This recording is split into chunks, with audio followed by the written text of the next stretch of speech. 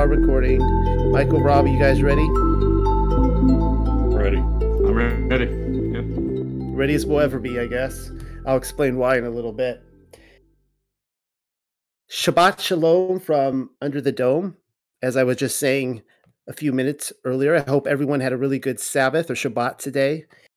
And, restful in Yahuah and getting ready for the gunshot sprints of the next week. Now, I don't usually talk about my marriage too much. I've spoken less and less about it in recent years, but I am excited because this week my wife and I are celebrating 20 years of holy matrimony. And I'm going to take this opportunity to talk about this just a little bit because I feel so blessed by Yah that he has put this amazing woman in my life. We're high school sweethearts. I mean, we knew each other since we were babies. I mean, she was 15, I was 16. We were just little kids. Children. We were children, pretty much.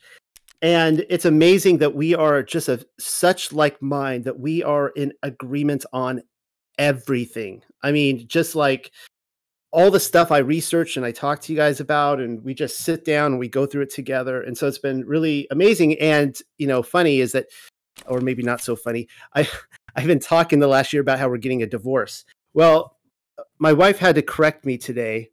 We're not getting a divorce. We are rescinding our marriage. There's a big difference between getting a divorce and rescinding our marriage. I don't know if this is a midlife crisis thing. Maybe it is, maybe it isn't. And I think we're going to be doing it in the next 2 or 3 years, basically telling the government to shove it and where they can shove it. And we will be telling people, if people are asked if we're divorced, we're like, no, we're rescinded. And there's a point to this.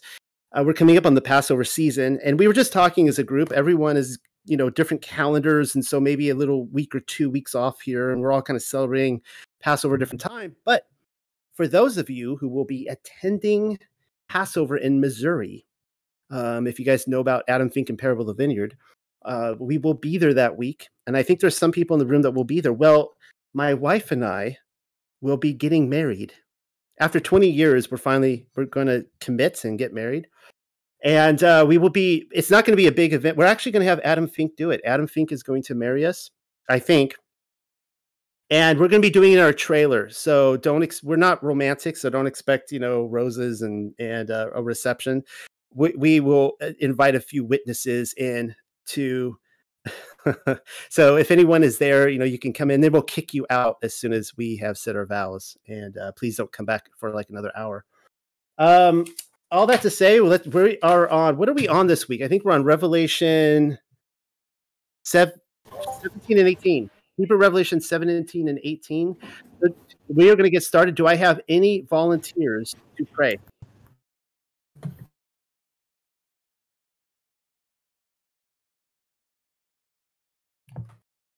Any volunteers? Anytime. Okay, Rob, you get to pray again. Yes. Father, we thank you for this time that we have here, gathering together to review your words. Father, may you reveal what the Spirit desires to reveal to us, and may we discuss these topics. Father, we humbly want to discuss them and approach this with humility. Father, we know not these revelations. We only are here to discuss them and share and show what we see currently, and how and what it may develop into by the discussions. Father, may your Spirit lead us in these discussions, and may we better understand your words and what is being stated here by the taught one, Yochanan, of what he writes. May you bless each and every person here listening, and may each and every one be blessed by it. In Yeshua's name, I pray. Hallelujah. All right, Rob, do you want to go ahead and kick it off? I will. I will be reading from the Confidential Counsels, The Hebrew Revelation, chapter 17. Then one of the 7 messengers who had the 7 bowls came and spoke with me and said, Come, and you will be shown the judgment of the great harlot who sits over much waters, with whom the kings of the earth and those whom she had made drunk with her wine have committed adultery. So he brought me into the wilderness, and I saw the woman who sat on the animal whose appearance was like the appearance of lilies, and was full of names of blasphemy, and he had 7 heads and 10 horns. And the woman was clothed with red garments, with the appearance of lilies, and upon her there was much gold, and goodly stones and pearls, and there was a golden cup in her hand, full of uncleanness. And on her forehead was written the name of the secret of the great city Babel, and the mother of harlots and uncleanness of the earth. And I saw that the woman drank of the blood of the set apart ones, and of the blood of the testimony of Yahuah. And I had a great amazement when I saw her. Then the messenger said to me, Because of what do you have amazement? I want to tell you the secret of the woman and of the animal that she sits upon, and because of what he has 7 heads and 10 horns. The animal which you saw was, but is not, and will come again from the deep, but he will go to Sheol. Then the men of the earth will be amazed about him when they see the animal who was and is not, although he is. And here is a word which needs insight and wisdom and understanding. The 7 heads are 7 mountains, which the woman sits upon, and these are 7 kings. And of them 5 are fallen, another is, but the second is not yet. And when he comes, he must be for a little time. And the animal which was and is not, this is the 8th, and he is of the 7, and goes to Sheol. And the 10 horns which you saw are 10 kings, who have not yet received the kingdom, but they will rule like kings with the animal for a little time. And they have one plan, and they will give the power and their strength to the animal. And they will make war with the Lamb, but the Lamb will overcome them, for he is the Adon of Adonim, and the King of Kings. And with him are the chosen ones and the faithful ones. And he said to me, The waters which you saw, which the harlot sits over, are peoples and crowds and nations. And the 10 horns which you saw on the animal, they will be haters of the harlot, and they will make a desolation of her, and will eat her flesh, and with fire they will burn her. For Yahuah gave it in their heart to do this. For Yahuah gave it in their heart to do his will by giving her riches to the animal until the word of Yahuah is completed. And the woman which you saw is the great city, which reigns over all the kings of the earth. And that is the end of chapter 17. I will hand it over to Michael to begin our discussions. Michael?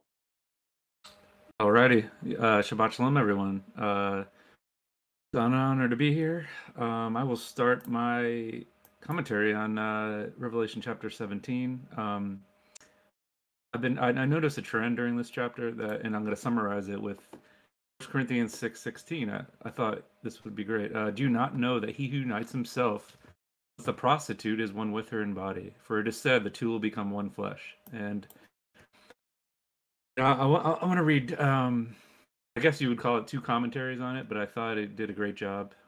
Augustine of Hippo, he wrote a book called The City of God, which is early 5th century, stated that Babylon and Jerusalem referred to 2 spiritual cities, cities were spiritually at war with one another throughout all of history. So Babylon from Babel is interpreted as confusion, Jerusalem's vision of peace. So they are mingled, and from the very beginning of mankind, mingled they run on unto the end of the world.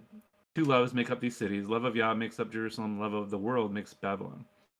And there's always an intertwining. And this next thing kind of goes way more into detail. So I'm probably going to butcher this Hebrew word, but it's sha'anat, and it basically means illicit mixtures. So in the Tanakh, there's a law that says wool and linen must not be woven together to form a cloth, other than that for specific exceptions. So that same law principle also speaks of not sowing seeds of two different kinds next to one another in a field. So these both fall within the principle of sha'anat. So this woman seated on the beast, and as Rob read, wearing purple and scarlet, is wearing a blatantly rebellious illicit mixture. It says, while that she may consider herself to be of royalty, she is equally an unclean prostitute, scarlet. Yet the symbolism of what she is wearing goes on further. She is said to have adorned herself with gold and precious stones. I think because the entire theme of the woman and the beast is to mimic and mock Yah, then the gold and precious stones is kind of a perverse display of the breastplate that the high priest wore. So the high priest wore precious stones, symbolizing Yah's chosen people, the 12 tribes. The harlot riding the beast wears her breastplate of precious stones, possibly symbolizing the vulgarity and decadence of Satan's chosen people, which would be the Gentile nations. So I thought that was kind of a good way of summarizing. I thought this chapter. I only have a few in this chapter. I will split it up and then hand it off to Noel. Number 2. Let's read. It says, with whom the kings of the earth, those whom she had made drunk with her wine, have committed adultery. So this is a excellent cross-reference in Jeremiah 51:7. Babylon has been a golden cup in the hand of Yah, intoxicating all the earth. The nations have drunk her wine, therefore the nations are going insane. And I'm going to read 3 and 4 now. So I think I want to read, let me read the Greek and the Hebrew. So he carried me away in the spirit into the wilderness, and I saw a woman sit upon the scarlet-colored beast, full of names of blasphemy, having 7 heads and 10 horns. And the woman was arrayed in purple and scarlet color, and decked with gold and precious stones and pearls, having a golden cup in her hand, full of abominations and filthiness of her fornication. And in the Hebrew it says, so he brought me into the wilderness, and I saw the woman who sat on the animal, whose appearance was like the appearance of lilies, and was full of the names of blasphemy. And he had 7 heads and 10 horns. And the woman was clothed with red garments with appearance of lilies. And upon her there was much gold and goodly stones and pearls. And there was a golden cup in her hand full of uncleanness. Lots of differences. I just want to focus real quick on the filthiness of her fornication in the Greek, and then the filthiness of her uncleanness. I would say, that's kind of different. Yes, fornication is unclean, but I don't know. I thought that was interesting that the Hebrew said that. And then it also appearance of lilies. So if you Google the appearance of lilies, it's kind of a, I guess, what would it be? Purple color. But what I really wanted to talk about is on number 4, the word abomination in the Greek. So it's Strong's 946, and I'm going to butcher this name too. Bdelugma. Bdelugma. And it's basically, the definition is a detestable thing, an abominable thing, and a cursed thing. I love word studies. It's used 6 times in the New Testament. 2 in Revelation 17, 4 and 5, actually. 1 in Revelation 21. It's also, so that's 3 times. Matthew and Mark talk about Daniel's abomination of desolation. That's 5th time. And then the last time, and I thought this was interesting, it's in Luke 16:14. So it says, now the Pharisees, who were lovers of money, were listening to all these things and were ridiculing him, Yeshua. And he said to them, you are the ones who justify yourselves in the sight of people, but Yah knows your hearts, because that which is highly esteemed among people is detestable or an abomination in the sight of Yah. Thought that was interesting. In Revelation, we always take it literally. Matthew and Mark talk about the abomination of desolation. A lot of people take that literally too.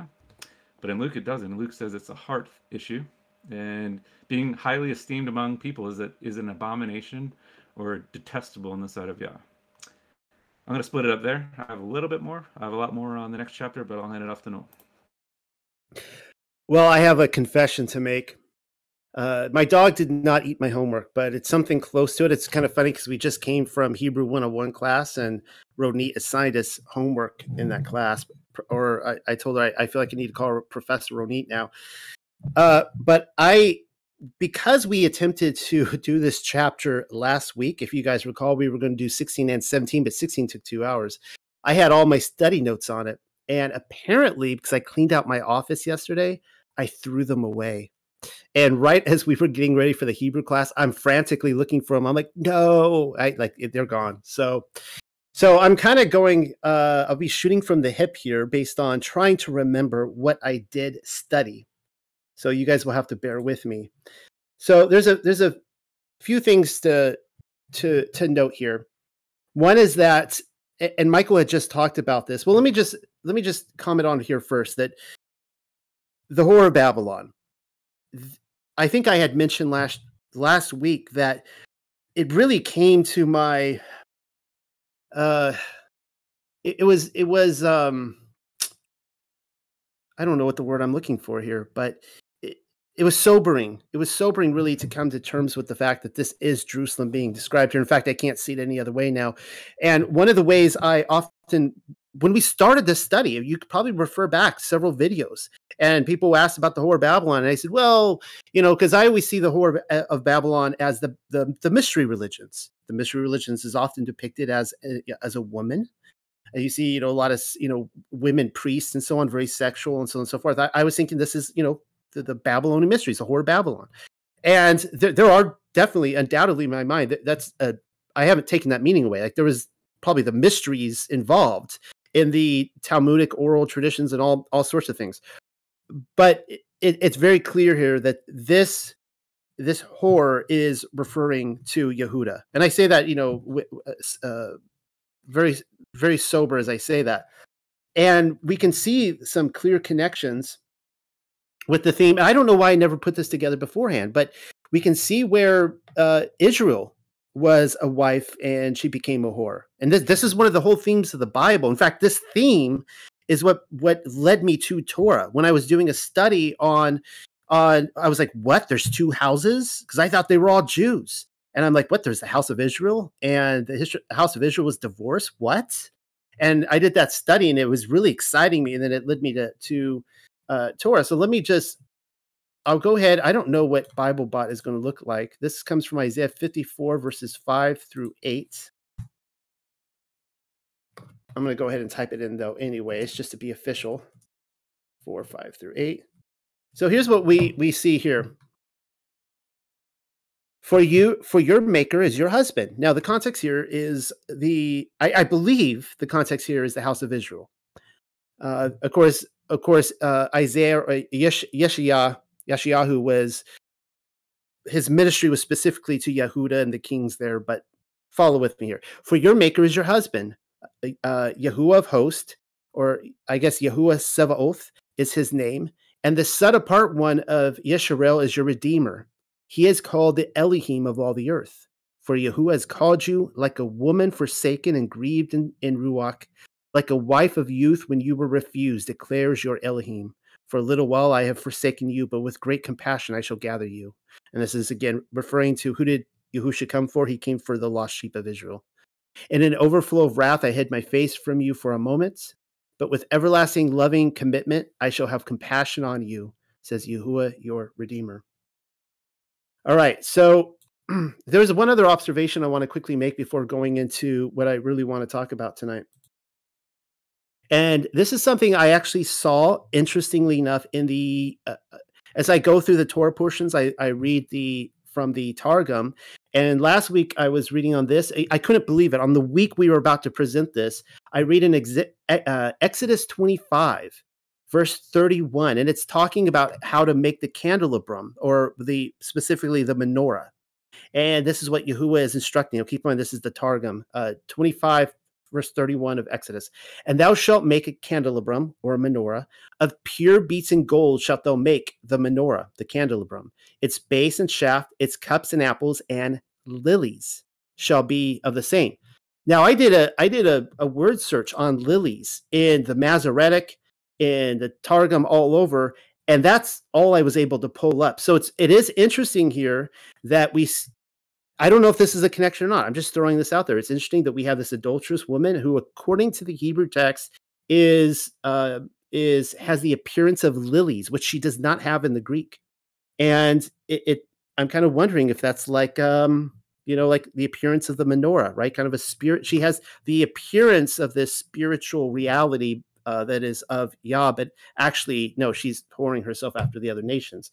Now, there's one thing. This was kind of a long introduction, but there's one thing I specifically want to talk about before handing it back over to Rob, who I'm sure has some amazing slides tonight, dripping with colors. And I don't say that sarcastically at all. I love Rob's slides. And so I've talked about in the past about the 7 heads of the beast, really the 8 heads, and how each of these represents a different person, a different king. Well, I'm going to go with the same thing here with the woman. I kind of think that this woman may have been, you want to say symbolic or whatever, that materialized in an actual historical woman.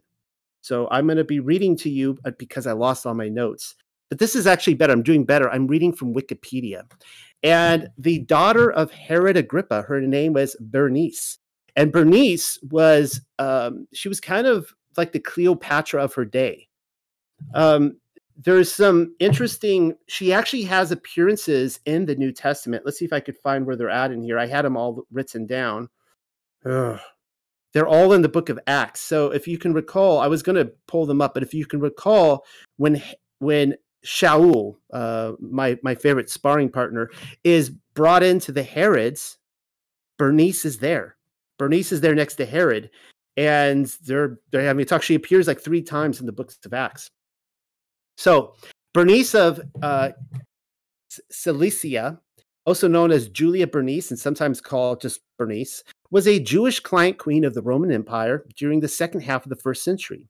Bernice was a member of the Herodian dynasty that ruled the Roman province of Yahuah between 39 BC and 92 CE. She was the daughter of King Herod Agrippa I and the sister of King Herod Agrippa II. Now, what's interesting is that, well, I'll get into it. Okay. This isn't that long of an article. I'll try to read through it really quickly. I think this is really interesting. What little is known about her life and background comes mostly from the early historian Flavius Josephus, there he is again, who detailed the history of the Jewish people and wrote an account of the Jewish rebellion of 67 AD. All right, I'll skip some of this. It talks about how she's compared. Oh, during the First Jewish-Roman War, she began a love affair.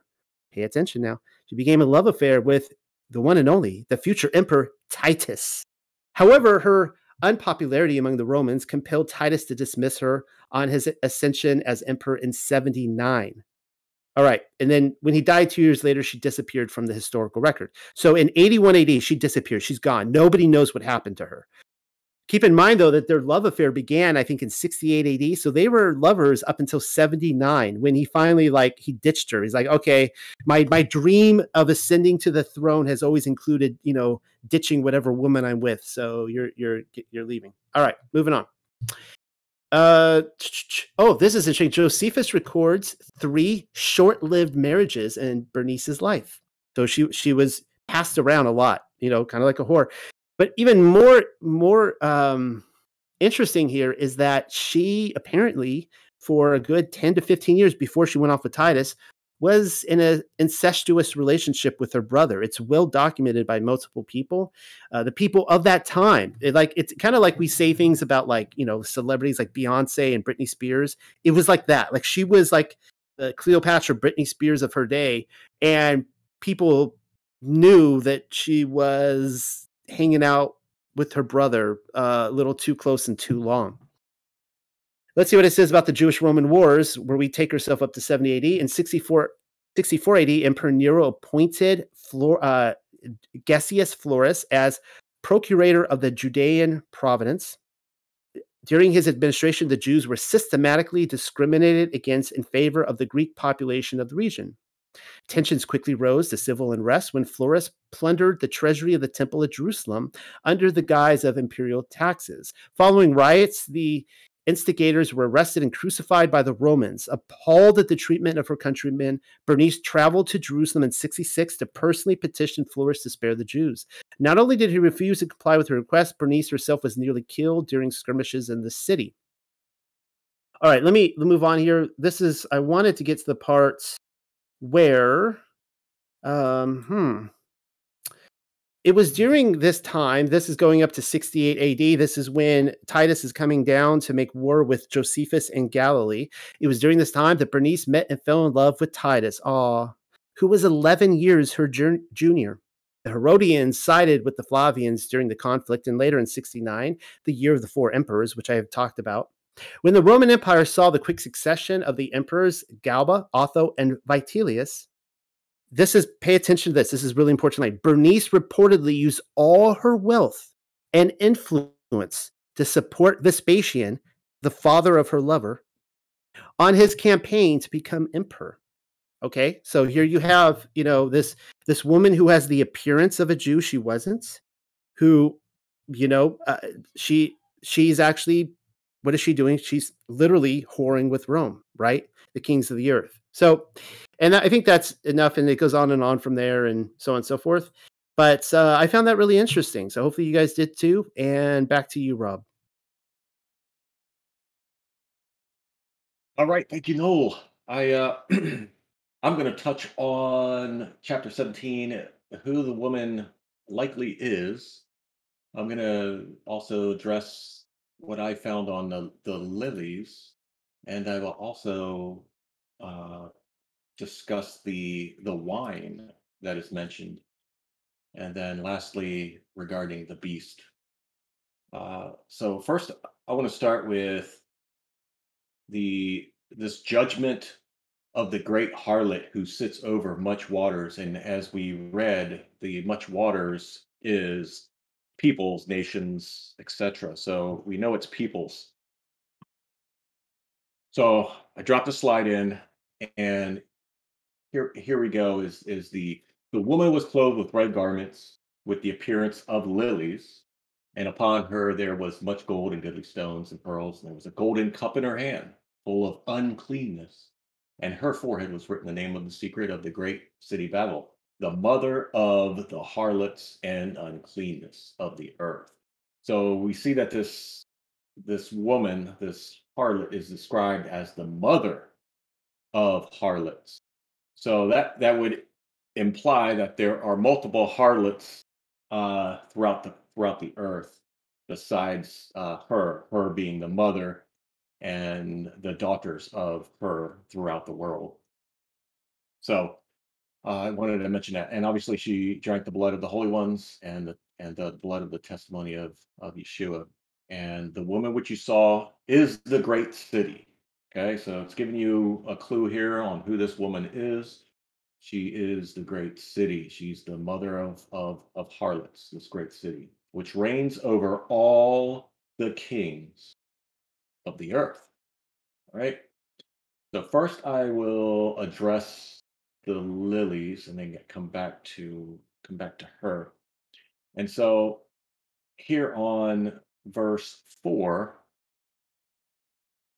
we have the woman, which we know is the great harlot, which is the great city, and also mentions her being the mother of other cities, of other harlots, who rules over many people. And so she was clothed with red garments with the appearance of lilies. Now, the Hebrew word for lilies here, when looking this up, and I consulted with Ronith on this, that this word is actually the word for roses. And when I looked this up in other scriptures, and I'll show you another slide, but in other scriptures is that same word is interpreted as roses for this word that word is interpreted as lilies in many places, but the word the word for roses, or the word for lilies, is actually roses. So I could let Roni explain on that further, but so what I did is I pulled up some scriptures on lilies and tied it in. And when you look at both lily and roses, when you look up the actual Hebrew word, you still get the same context here. And so in Hosea 14:5, I will be like the dew to Israel. He will blossom like the lily, and he will take root like the cedars of Lebanon. So there's a hint that this woman has an appearance, garment with the appearance of lilies, and the lilies representing Israel here. And then when you read in Second Esdras 5:20 through 27, Esdras, after fasting 7 days, he's talking, and he makes these comments that, "O Lord, that bears rule from every forest of the earth and from every tree, you have chosen one vine." So he's making all these references to Israel. Of all the land of the whole world, you have chosen for yourself one lily, and of all the depths of the sea, you have filled yourself with one river. And of all the built cities, you have hollowed for yourself Zion. Of all the birds you created and named yourself one dove, one sheep, one people. Unto this people you love, you gave a law that is approved of all. So he's referencing Israel to uh, uh, a vine, a lily, a river, Zion, a dove, a sheep. So it's like these are set apart because it's saying one. It's one specific out of the rest. And then we see in the Testament of Simeon 6:2, as a rose shall my bones flourish in Israel, and as a lily my flesh in Jacob. So whichever word you flip here, it's still referencing Israel, Jacob, or rose and or lily. And then I'm going to add to that. So if you take that and look at roses, you'll see the same thing. And I took the same thing with Hosea 14:5. So that word being rose and not lily, I will be like the dew to Israel. He is a blossom like the rose, and he will take root like the cedars of Lebanon. And then we see in Song of Solomon, I am the lily of Sharon, the rose of the valleys, like a rose among the thorns. So is my darling among the young women. But when you look up in most translations, it will come up as I am the rose of Sharon, the lily of the valleys, like a lily among the thorns. So is my darling among them. But the word for lily is actually rose, because if you just look at that second part, like a lily among thorns,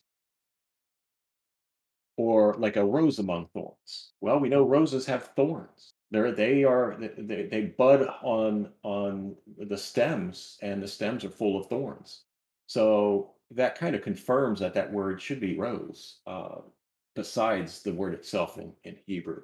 So I just want to point that out regarding the lilies. It may be a translation, but either way, however someone wants to dice this, I would say the lily and the rose still represent Israel in second witness of scripture. So either angle, I still see this description of appearance of this red garment as lilies or roses, that it is representative of Jerusalem or Israel, that city, in representation of it. And then I will add this to also describe this woman, and I'll drop this slide in.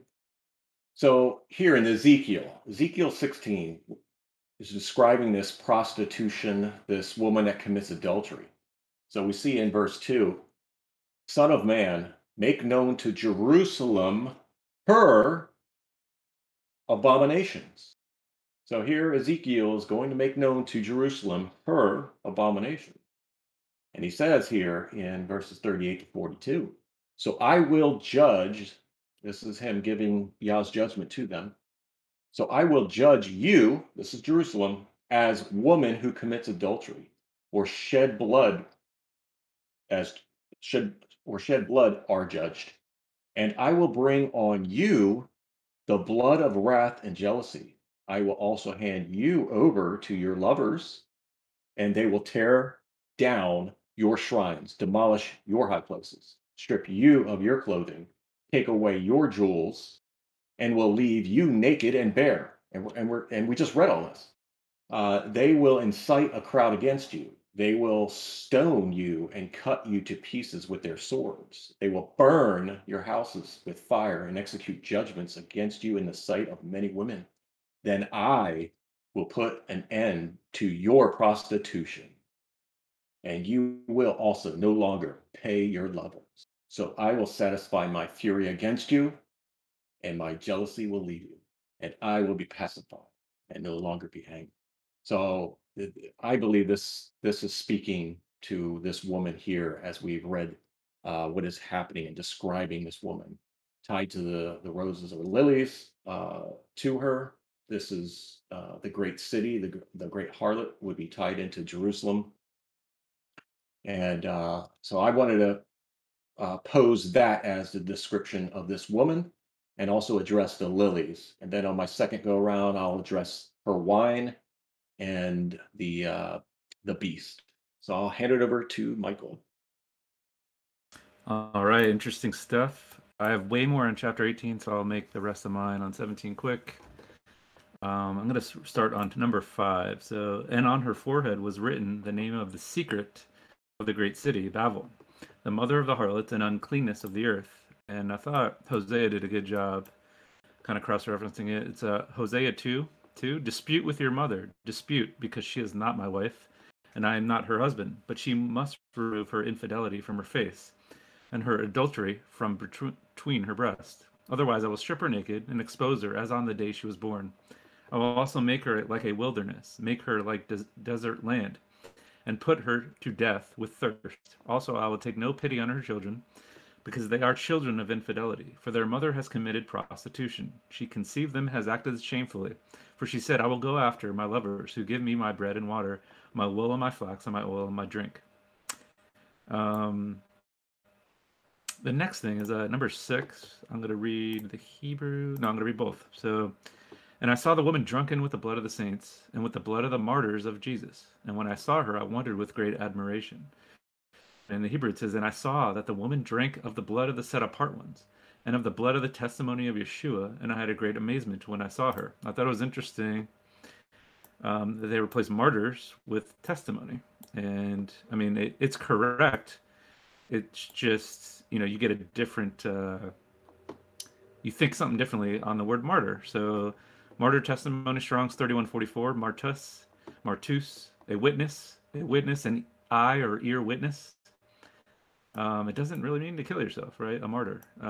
So I wonder why they kind of distorted that word. It's a witness. So the testimony is the correct, I think, translation. But I just wanted to point that out. That martyr doesn't mean that.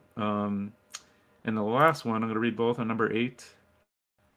The beast that thou sawest was and is not, and shall ascend out of the bottomless pit, and go into perdition, and they that dwell on the earth shall wonder, whose names were not written in the book of life from the foundation of the world, when they behold the beast that was and is not and yet is. And in the Hebrew, the animal which you saw was, but is not, and will come again from the deep, but he will go to Sheol. Then the men of the earth will be amazed about him, when they see the animal who was and is not, although he is. Okay, so I just, again, highlight, it's pretty, blatant, but I thought it was cool that it says, and will come again from the deep, he will go to Sheol. Jose,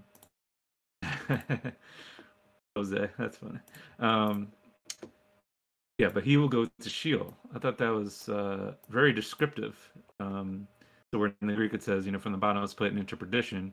In the Hebrew it says, come again from the deep, but he will go to Sheol. But what I really wanted to focus on, and it's kind of a side tangent, but I every chapter we're doing, I'm studying the interlinears and looking for, kind of tidbits. And this one kind of led me to a tidbit. So number 8, it says, whose names were not, which ironically is not in the Hebrew, whose names were not written in the book of life from the foundation of the world.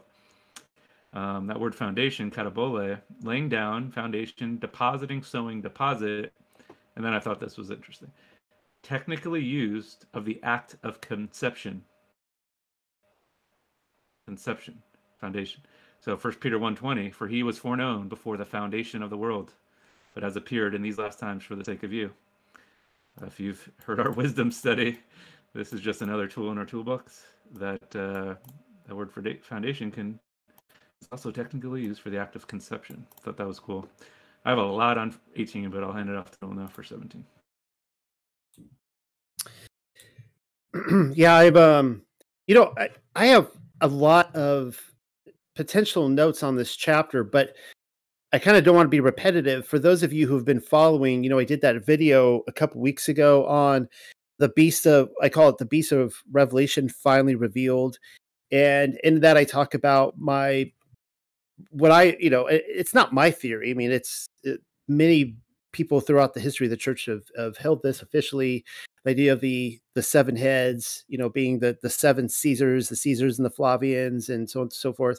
And I think that I talked about the commentary on the woman, which I'll be adding to that paper. And I appreciate that was some great. I need to take more. I need to make some more phone calls with Ronit, and beat Rob to it each week. But it's okay. So I didn't want to be really, really repetitive. But one thing I did like, I just wanted to point out, if you did not follow that video, if you didn't catch it yet, was this idea of the 10 kings that it talks about in here. And I could be wrong about this, but I think that there is. Oh man, I just lost it. I just had my notes in front of me. Now it's gone. Oh, here it is. Josephus, I believe, comments on what may be these 10 kings that were giving a kingdom for an hour. And I can just go down the list here of the names real quick. Joseph, the son of Gorion, the governor of Jerusalem. Ananus, the high priest. Someone named Jesus or Yeshua, not the Yahusha who is our Messiah. Eleazar, Niger, a Yosef, a Manasseh, a Yochanan, not this Yochanan who wrote this book, and another Yochanan, and then our very own Josephus. Interesting enough, it appears that Josephus was one of these 10 kings. It's really eerie that if this is true, that Yochanan would write this prophecy about this 10 kings, and then a lot of the information we get about this war that went down, that Revelation is talking about, comes from one of those 10 kings. It's very bizarre to think about. And also another interesting note is that Ananus, the high priest, as I pointed out in the study, was according to Josephus, was the person responsible for killing Yaakov, the brother of Yahusha, Yaakov the just, and he ordered his stoning. One of the ways that it mirrors Yahusha's own death is that he was improperly or illegally tried and by the Sanhedrin, and it was carried out in such a way that there was such an outcry that he was actually removed from his position of high priest because of his order to off Yaakov. So that's all. I think all I have on that. I did really like what Michael brought up about. Let me pull it back up here. The difference in the Greek and the Hebrew in verse 8, and that's one of the biggest, I think, changes we see in this chapter, is that in verse 8, this is what it says in the Greek: the beast that thou sawest was and is not, and shall ascend out of the bottomless pit and go into perdition, and they that dwell on the earth shall wonder. And then it says that whose names were not written in the book of life from the foundation of the world. Now, maybe Michael could reiterate his point. I wasn't quite sure on it, but I think it's interesting that this idea that those who were not written in the book of life from the foundation of the world is not in the Hebrew. And my understanding of this is that, I mean, this comes across more like a predestination type of verse in the Greek, when my understanding of the book of life is that everybody is written in the book of life, and that you're not going to be added to the book of life. You can only be taken away from the book of life. Hence, you're no longer alive. The book of life is documenting those who are alive or will be alive. And so it's kind of interesting to see this removed, because it doesn't, if I am correct, then this makes no sense, that there are only some written in the book of life, but not others. So all that to say, and that we can discuss that later on. All that to say, I'm going to hand it back over to Rob. Thank you, Noel. All right. I'll follow up here with the harlot and her wine. I want to address her wine. What does this wine represent here? So in chapter 2, sorry, verse 2, regarding the great harlot who rules over many peoples, it says, "With her, the kings of the earth are those whom she had made drunk with her wine, have committed adultery." So the kings of the earth have committed adultery with her wine. She made them drunk with her wine.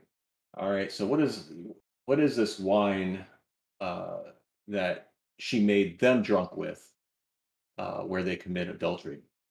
And also in chapter 14, verse 8, we read, "For she," back to this harlot, "he silenced all the nations with the wine of her harlotry."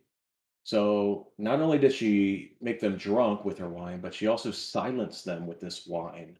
And this this silence from the wine, as we see here, uh, I tied in two verses here with Hosea 4:11 and part of 12. When Hosea is talking about this this event, harlotry and wine and new wine took the heart of my people. For the ruach of harlotry has caused them to wander, and they have gone a whoring from under their Elohim. And we see that here in the context that whoring is the unfaithfulness. They strayed away. They wandered away from Elohim and from worshiping, obeying him and his ways.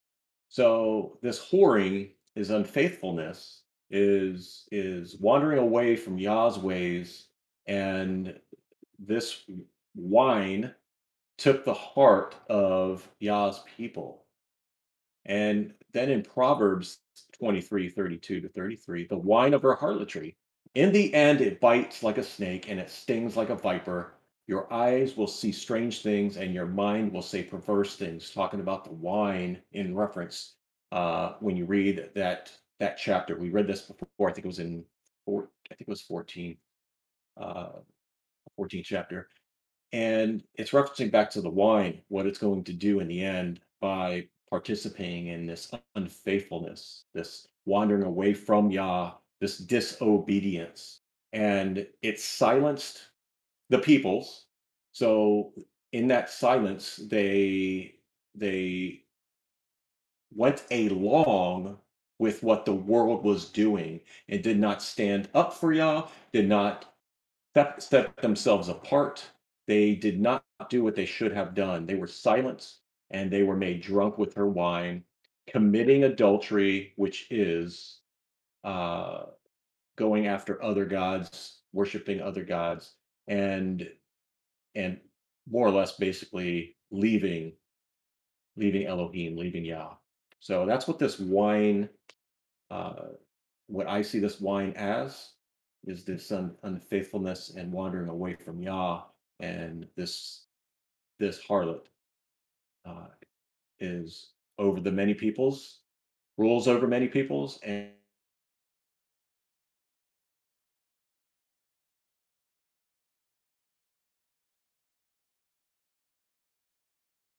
Did we lose Rob? Looks like it. It was me. Okay, yeah, I wasn't sure. All right, well, I think we have some technical difficulties here. So, while we get that, you guys, you guys didn't see nothing. Rob, you still with us? Okay. No, I got a question. Is there slides or something that I'm missing? Well, Rob is dropping some slides in the general voice chat. Oh, okay. So it wouldn't be here where we are. Well, we are in the voice chat room, but also the general voice chat. There are two rooms that are back to back. So the general voice chat with the where people are typing is right above the voice chat where you're speaking to me right now. So you could inhabit both rooms at once. You could look into the general voice chat and see what people are saying. And Doug, right Yeah. above general voice chat is Diaspora of Yashar'el, and I just added you there. It's you can see the PDFs we're reading from. Oh, So it's okay.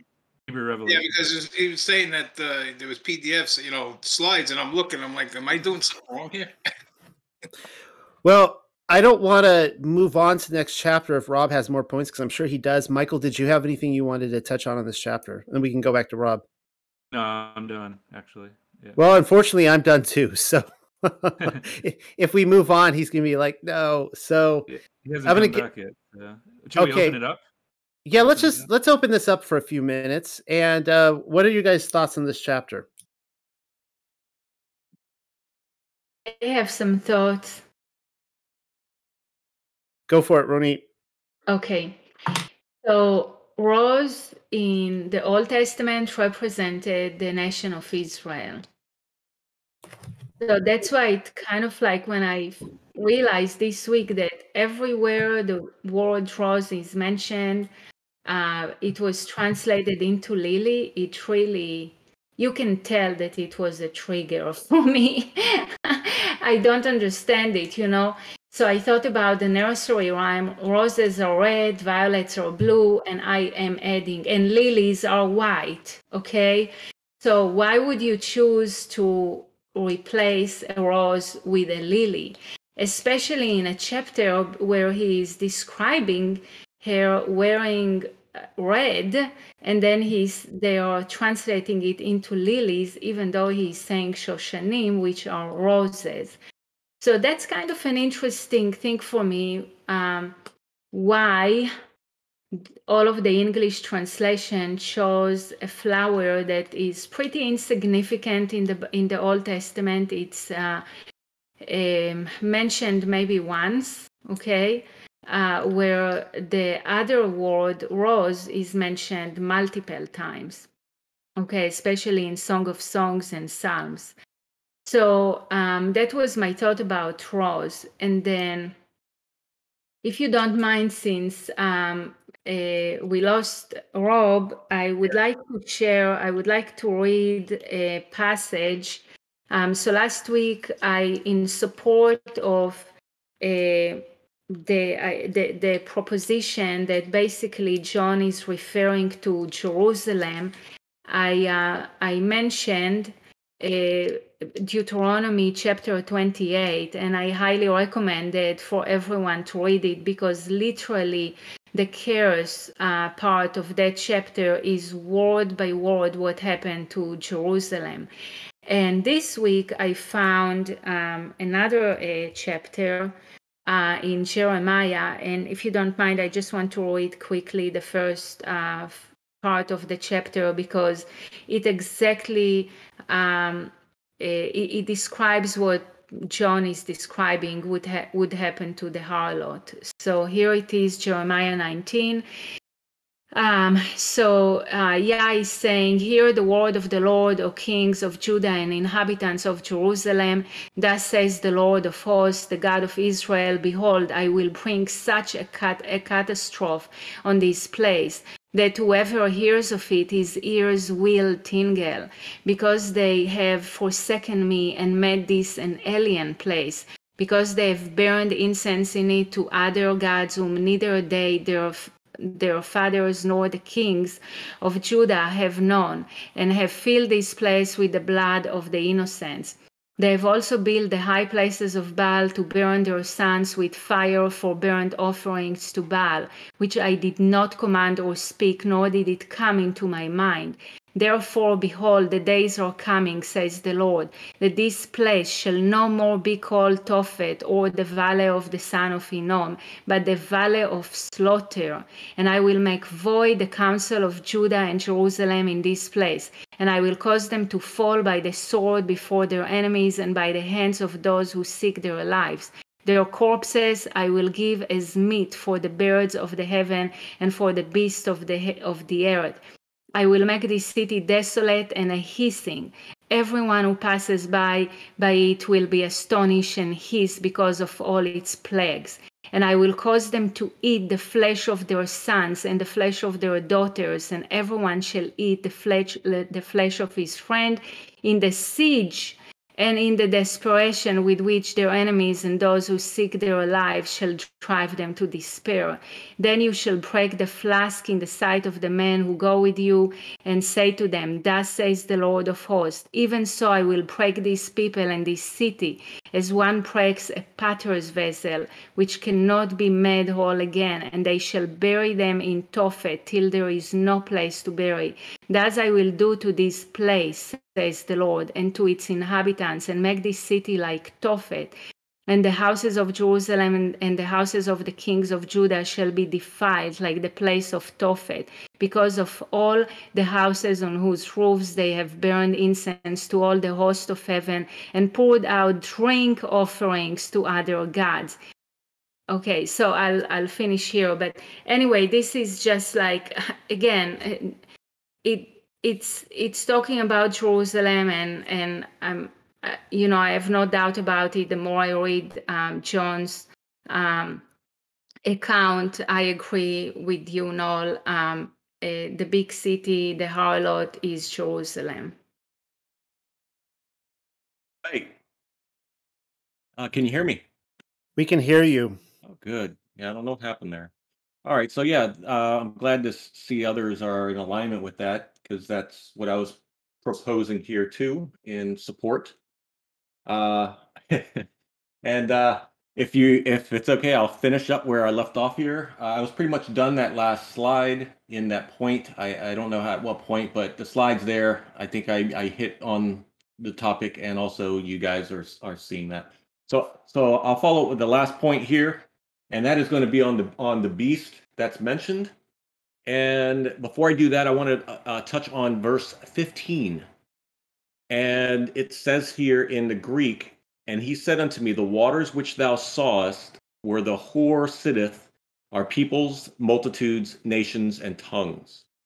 And in the Hebrew, tongues is not there, but it says, and he said to me, the waters which you saw, which the harlot sits over, are peoples and crowds and nations.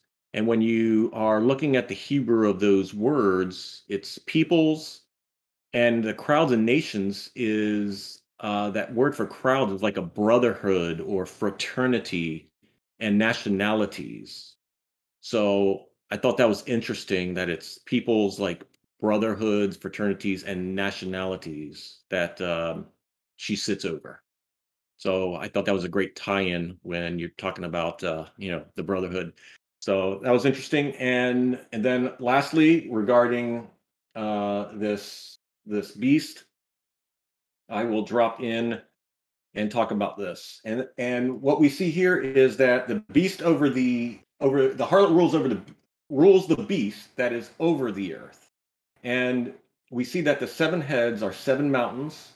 So I postulate, could those 7 mountains be continents? Or is it going to be literal mountains or hills, as many of us have you know, learned and thought about? And then it mentions that these 7 kings are, you know, or kingdoms, through time she rules. So reading this about the seven horns, I mean 7 heads, mentions that they are 7 kings, and this could also be kingdoms of rulership. And so I propose that this could be something of 7 kingdoms throughout time, that she is ruled throughout the time, and then there's going to be the 6th is in play, as Revelation is speaking here, that the 6th is in play, and then the 7th and 8th must come for a little time. So it's proposing that the 7th and 8th will come for a little time at the writing of this this scroll, this writing. The 8th comes again from the deep, but he will go to Sheol. They all have one plan. So each one of these kingdoms through time have one plan, and it's ultimately to give the 8th their power and strength they held over the earth. So as these kingdoms continue throughout over the ages, is that power they retain and pass over to the next kingdom, and then it is ultimately going to be handed over to the 8th for his short time or little time. Now these 10 horns, here's another piece. When the 10 horns which you saw are 10 kings in verse 12, the word for it says that they are 10 kings. That word for 10 kings, there's a difference between this word and then when it talks about them being ruling like kings. So that word for the first word for king is actually angels. The second word is kings. They reign like kings. And the difference in that in the Hebrew is malachim and melachim. So there's a mala and mela, and as we learning on these differences, but and you could see in the spelling there for angels and kings. So I wanted to point out that these 10 horns are actually 10 angels or fallen ones who still did not receive their kingdom, and they're going to rule like kings with the beast for a little time. And these angels that are ruling with the beast will make war with the Lamb, and but they will be but they will be destroyed. But you see here that these angels that are ruling, they will be enemies to the harlot, which we see as Jerusalem, and they will destroy her. So I just wanted to point that out with what I gathered about this beast, the heads and the horns, and what I interpreted that to be. So I am done with this chapter with what I wanted to share, and welcome anyone to share anything additional. With that, I am over to Michael. Yeah, I guess if there's nobody else, then I can read, but I guess we'll give you a few seconds if you want to say something on chapter 17. Well, I'll jump in really quickly, and Rob, I think that was an excellent assessment as well of the beast, of the idea of a kingdom still to be for a little while, and then an eighth kingdom. I think that's actually very, very phenomenal. So yeah, I just appreciate that you brought that up. The other thing that we kind of notice here, being Jerusalem, is that this was like the center of the world, wherever you want to put it. This was like, many times we say all roads lead to Rome, but Jerusalem was where the center, you know what I mean, of what's happening on the earth or in the plane. And so we can see how that has shifted over time.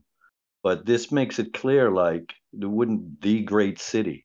This was, let's just say the capital of the earth, if there was such a thing.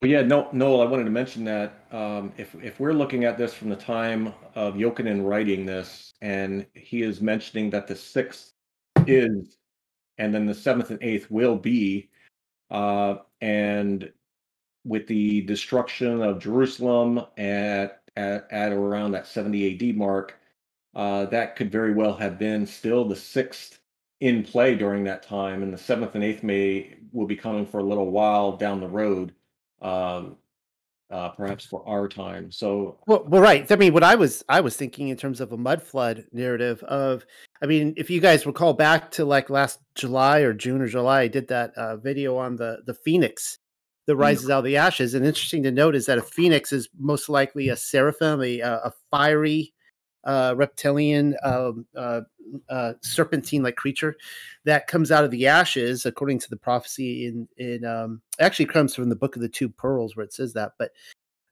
that's the first thing that came to mind, that there's a 7th and then it's thrown in the lake of fire, and then boom, then the 8th comes out at the end. That's something I was thinking.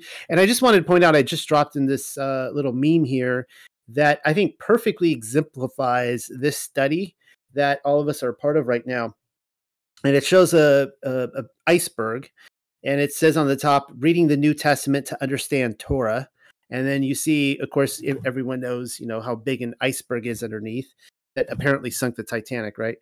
And it says reading Torah to understand the New Testament. And this is what I'm talking about right here, because my entire life I've come into Revelation, through, these Zionists like Hal Lindsey and others who were, pushing this agenda and trying to explain all this. And it's like, no, if you go back and source this through the Bible, this makes so much more sense. It's a totally different ball game when you actually start to understand what the themes are in the Bible, the overarching themes, and all these, like understanding the whore. All this, boom, there it is. We know what the whore is because we just cross-reference the scripture and it makes sense. It can't be anything else other than the bride of Yahuah who has committed adultery. So all that to say, that's my commentary on that chapter. Anyone else who want to make any comments before we move on? Yeah. I just wanted to say, I feel like, Rob, you kind of like didn't emphasize it enough. I mean, in the manuscript, he's not saying kings, he's saying angels. Okay, so who are those angels? The fallen angels ruling through earthly kings? I think this is very important. And I don't understand why the translators chose to put kings rather than the actual translation of the word, which is malachim, angels. I think this is very important. I don't know. I think it's really important for us to pay attention to it. I wouldn't just kind of like brush it off like, okay, so, he's talking about angels here. It feels like they're kind of disconnecting us from the spiritual nature of reality. Yeah, and I'm sorry I don't emphasize it enough because I know most in this group here I think get this for the most part, but the listeners that consider these things, look these things up, research this out, and seek what this is saying here because it's an important thing to reveal, or not reveal, but to look into, because we know that it says the scriptures talk about that we battle not against flesh and blood, but against principalities from above. And here it is. It's showing that there is 10 angels out there that will be ruling with this beast for a little while. So they're behind the scenes, working the system and orchestrating it to do so. So yeah. And also, Rob, maybe I missed it because I stepped away for a couple of minutes. Did you talk about the chavrutot, where he's basically talking about secret societies and... Yeah, I touched on that on verse 15. The waters which you saw, which the harlot sits over, are the peoples, the brotherhood, the fraternities, and the nationalities. Yes. Yes, so that's a very unusual word that he is using, chavrutot. That's a very unusual word. It means like a very close, defined group that can be like a fraternity or a secret society. So that's also something that got lost in the translation. Wait, can you repeat that? Where is the secret society in this chapter? Because now you have my interest. Yeah. So in verse 15, let me pull the... so verse 15. One moment, I'm pulling the Hebrew. Well, I'll just go ahead and read it while you read the Hebrew. It says in verse... Go ahead. Yeah. So in English, they said like peoples and nations or something like this. But really what he's saying in Hebrew is nations, like secret societies, or it's chavrutot. It's like it's a very well-defined group. It's a small group that is like a fraternity or a secret society or a brotherhood. Any one of those interpretation could mean chavruta. So he's saying nations, is those societies, and then nationalities. That's what he's actually saying in Hebrew. So just a quick question: when you see the whore of Babylon on her head, it does. No, I'm sorry, mystery Babylon. It says mystery, correct, in Hebrew? Mystery Babylon. Where, in which verse? I'd have to go look where it says mystery Babylon. We might have already skipped that from the last chapter. Wow. Yeah. It says it in the next chapter, I believe. Oh, does it say in the next chapter? Okay, well, No, we'll have no, to. We'll have to, it's verse 5. Verse 5, chapter 17. No, there is no mystery. It says that. Oh, it says the secret.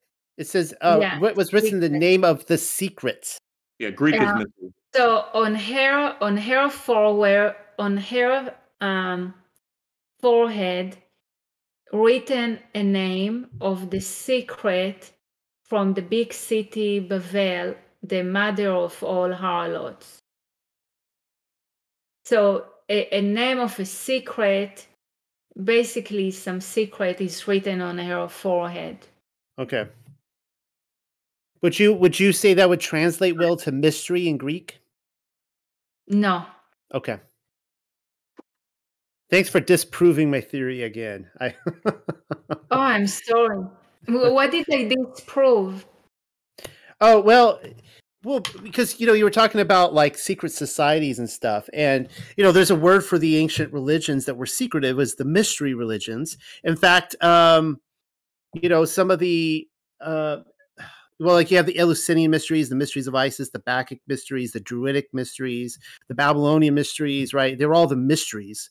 And so I always found the fact that she had mystery written on her forehead to be very interesting, considering she's a whore, and these mysteries would have whores for priests and so on and so forth. Yeah, but what is written is secret, and those are secret societies. They're right. But that's why I was trying to figure out if it transferred well to mystery, because that's what a mystery is. It is something that we the profane, the uninitiated, we don't know what the mysteries are. There's a lot of things we do know about them now, but there's a lot of things we still don't. That they're not divulging all the secrets. So that's why I was trying to, No, so I think, yeah, definitely you can relate the two words. Yeah, mystery, and because both of them are kind of secretive. We don't know what they are. They are hidden. Okay, the secret is hidden information, and the society is also, there is hidden information. So yeah, you can relate. And that's why I was a little bit bummed about the lilies, because I was excited about that, and you guys were like, "No, they're roses," because the idea. Because don't we say the Most High is the true mystery? There's something. What's the verse that shows us He's the mystery again? His creation is what do we say? It's got related to the supernatural. What is to come, what we don't know. So once again, I think it's copying the Most High. With wisdom, like with grace, attributing it to evil, attributing it to something else besides, once again, Him. So no, the word for mystery in Hebrew is very close to English. It's mistor, okay, or mistorin, okay. So mistorin, like mystery, okay, mistor. So in the Bible, that word is very rare. Like I think there is only one occasion where that word is used, and it basically means like hidden. Okay. Yeah, okay.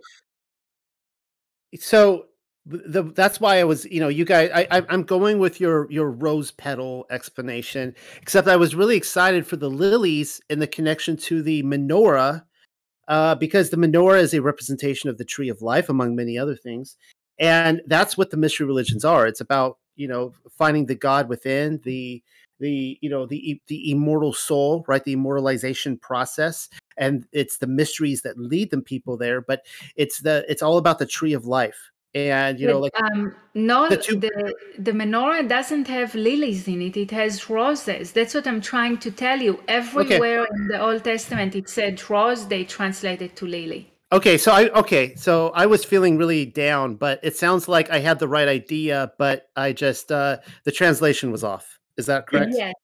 Okay. Yes, and that's why I covered both sides, Lily and Rose, because I know when I pulled Lily from the Testament of Simeon and the other one, I didn't have the Hebrew transcript to confirm. So yeah, I used it as both scenarios. So, like, for example, like the we talked about the two pillars of Freemasonry. The idea of the two pillars is that you have the sun and the moon, and you walk through the middle. You are the third pillar, and it's supposed to lead, the you are the, I guess, the tree of life in a way, like that's what all these mystery religions, everybody is trying to, all religions are trying to reach for the tree of life.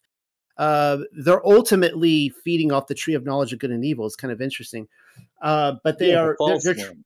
they're trying to break in, through the back wall, jump the fence, whatever. They're not going through the gate, which is Yahusha, right? That's the whole kind of narrative here. So it's kind of interesting. So yeah, so we see the connection with the Whore of Babylon being like a false tree of life. She had this appearance, but she wasn't. So, all right. So I'm feeling good about this. I'm feeling good about this chapter, and we are running out of time. It is 9:15. Would anyone else like to jump in real quick before we have Michael read chapter 18? Yes, I have one quick thought as to why the change from Rose to Lily. I think it was pretty pervasive throughout history and certain sects that it's being referred to as Rome as the city. I agree it's Jerusalem, but I think the reason they changed it to Lily is because Lily is the national flower of the Vatican City. It's also the symbol for the Virgin Mary. It's even the name of the pits that the Roman army dug in front of their defenses. So the lily is highly connected to Rome, and I think the translator might have been shifting the identity from Jerusalem to Rome. Yeah, I think you're right, Desmond. I think you're absolutely correct. In fact, the commentary, it's been a few months since I read the commentary on Hebrew Revelation, but when this first came out the first week, and Rob, Michael are like, let's do a study on this. I read they had like 30 to 50 pages of commentary, and it seemed like they were, at that time I was in agreement with them. I thought Babylon was Rome. And they talk about how this prophecy of Babylon falling happens later with Rome. So I think you're absolutely correct. They were, and I don't want to say that it was purposeful on their part, like they're trying to hide this. I think that this is one of the problems that I fall into, and everybody falls into. We have this bias when we read scripture, and there's something right in front of our face that we can't see. I think we've all had that experience where like this curtain is pulled and we're like, oh, I was seeing it very like I've said just now, right, with Jerusalem. So anyways, with that, I think I'm going to be the referee and call this. Michael, would you like to start reading chapter 18? Yes, sir. Let's do it. Okay, so Confidential Counsels, Hebrew Revelation 18. And after this, I saw another messenger descending from the heavens, and he had power and great strength, and the earth shone with his light. He cried out with all his power, and said, Fallen, fallen has the great city Babel, and it became a dwelling of Satan's, to hide all the unclean ones of the birds and creeping things. For all of them have drunk of her wine, and the kings of the earth have committed fornication with her. And all the merchants have become rich by her great desires. Then I heard another voice from the heavens, and he said, Go out of her, my people, that they be not punished with her because of her iniquities. For her iniquities reach unto the heaven, and Yahweh, he will remember her. And as she did, do to her, and reward her double, according to her works. And as she exalted herself, and walked after her desires, according to this make torments for her. For she thinks in her heart, I am a queen, and I will not be a widow, and I will not see any suffering. Because of this, her sufferings will come in one day. Hunger, and she will be burned with fire. For mighty is Ha-Adon Yahweh, who will judge her.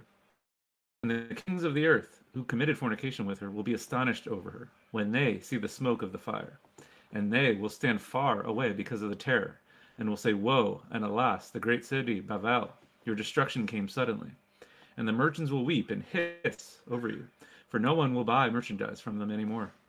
The merchandise of gold and silver and goodly stones and pearls and fine linen and all kinds of wood and all kinds of vessels of silver and iron and tin and lead, and the wine and the oil and white bread and wheat and cattle and sheep and horses and calves and souls of men. And the fruit which was to satisfy your spirit went away from you, and all the esteemed things went away from you, and you will not find them any more. And the merchants who sold these things to her will stand far away and weep over her, and say, Woe, and alas, the great city Babel, which was clothed with fine linen, and with gold, and with goodly stones and pearls. For in 1 hour everything is laid waste, your merchandise, and your mariners, and your rope men, those who repair your breaches, and those who trade your merchandise, and all the men of your war will stand far away. And they will cry out when they see the smoke and say, who was like this great city? And they will cast dust on their heads, both crying out and weeping and mourning and saying, woe, woe to the great city Babel! For by her were made rich all the merchants who had ships in the sea.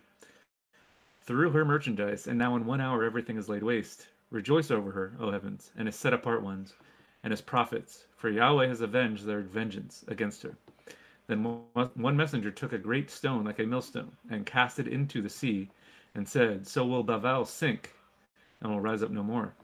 And there will be no more be heard in her the voice of joy and the voice of gladness, the voice of a bridegroom, the voice of a bride, nor any craft vessel from the craft masters.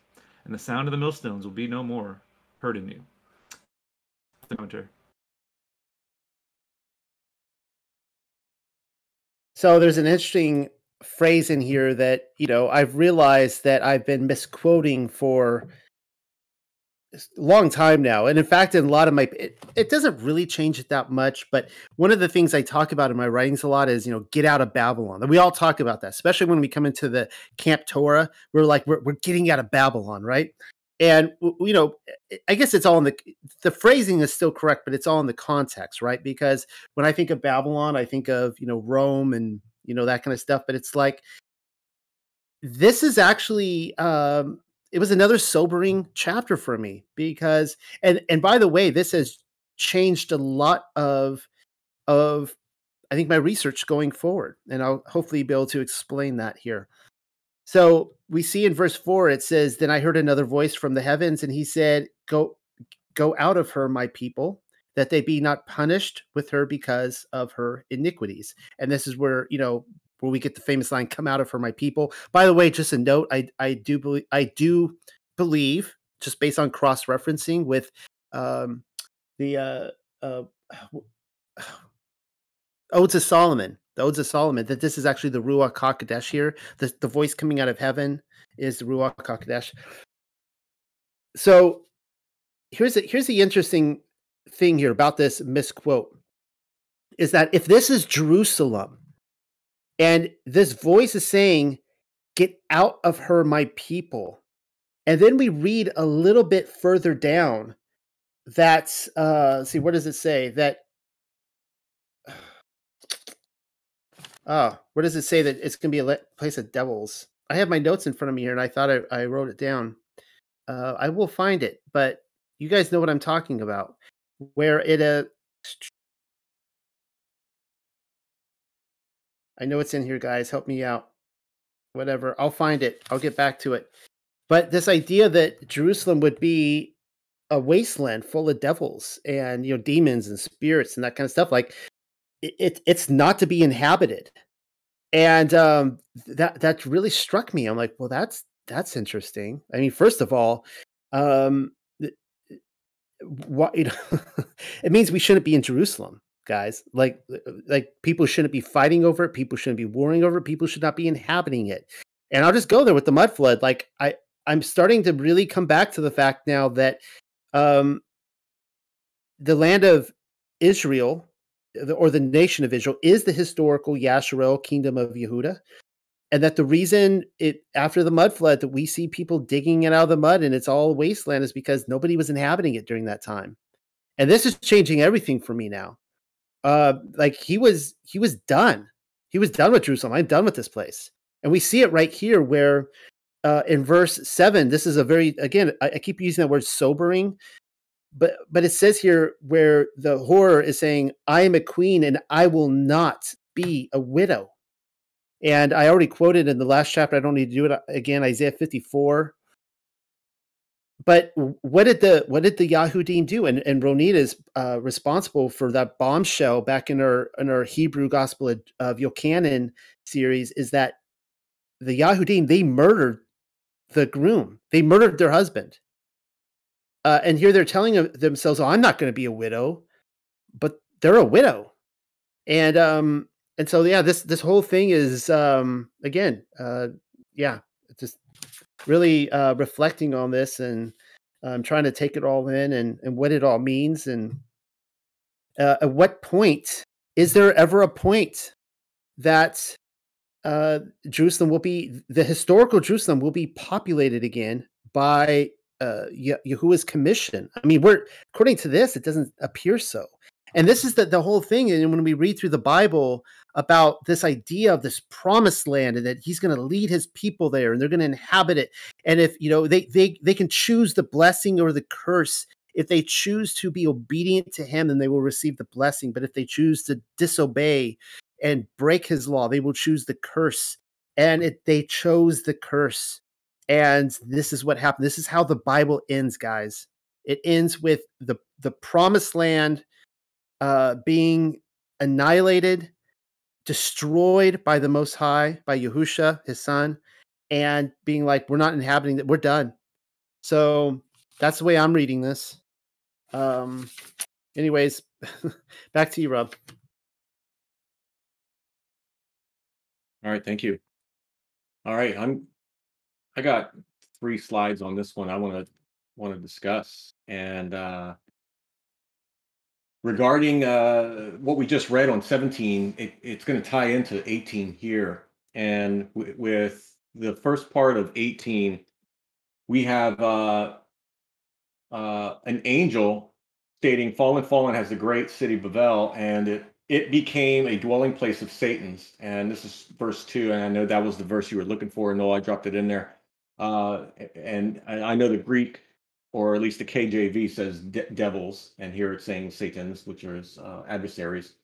So it became a dwelling of adversaries, and to hide all the unclean ones of birds and creeping things.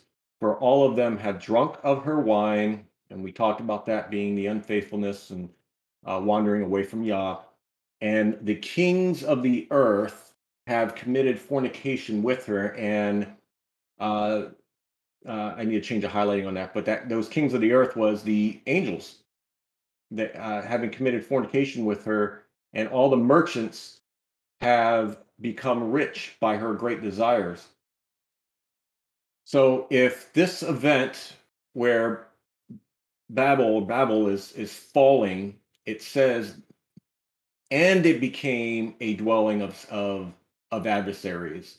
So whether this is written in the tense that it's fallen, it's destroyed, and then it becomes this dwelling place of Satan's until this time we are in now.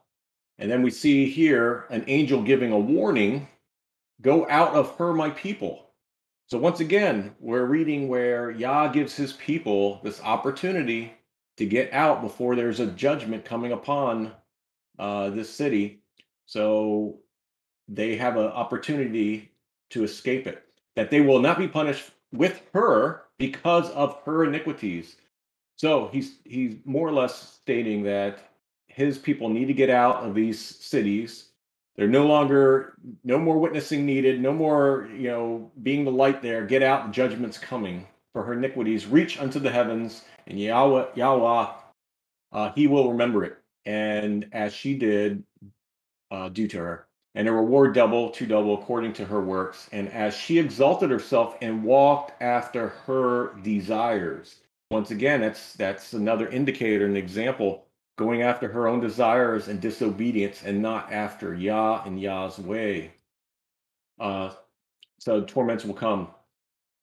But because of their sufferings will come in one day, the death and the sufferings and the hunger, and she will be burned with fire. For mighty is Ha'adon Yahuah, who will judge her. So we see this angel giving that warning for any light to get out of the city before that judgment comes. So then next we see that this harlot, or should I say this angel saying, "Get out of her, my people." Okay, we see that in verse 4. And then further, there's an angel that took a great stone like a millstone and cast it into the sea and said, "So will Babel sink and will rise no more." So here we see this imagery that it is going to sink and no longer come back up. And we see in 70 AD, temple was destroyed. It has not come back. And there will be no more be heard in her, because the one angel gave the warning for everyone to get out of Yah's people.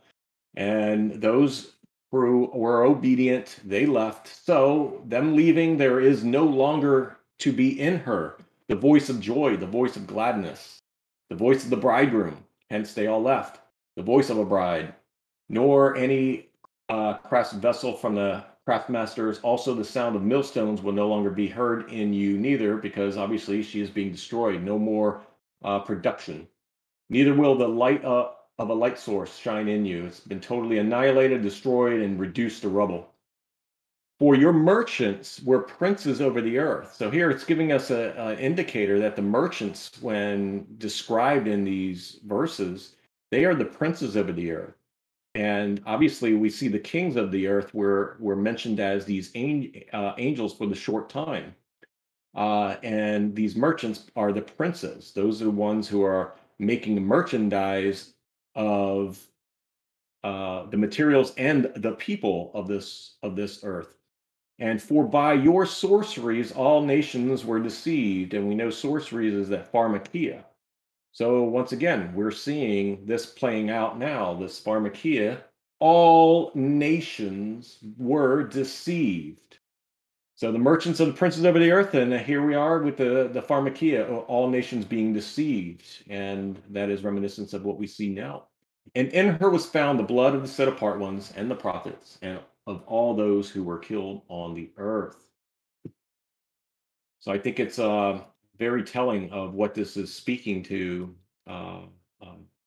currently.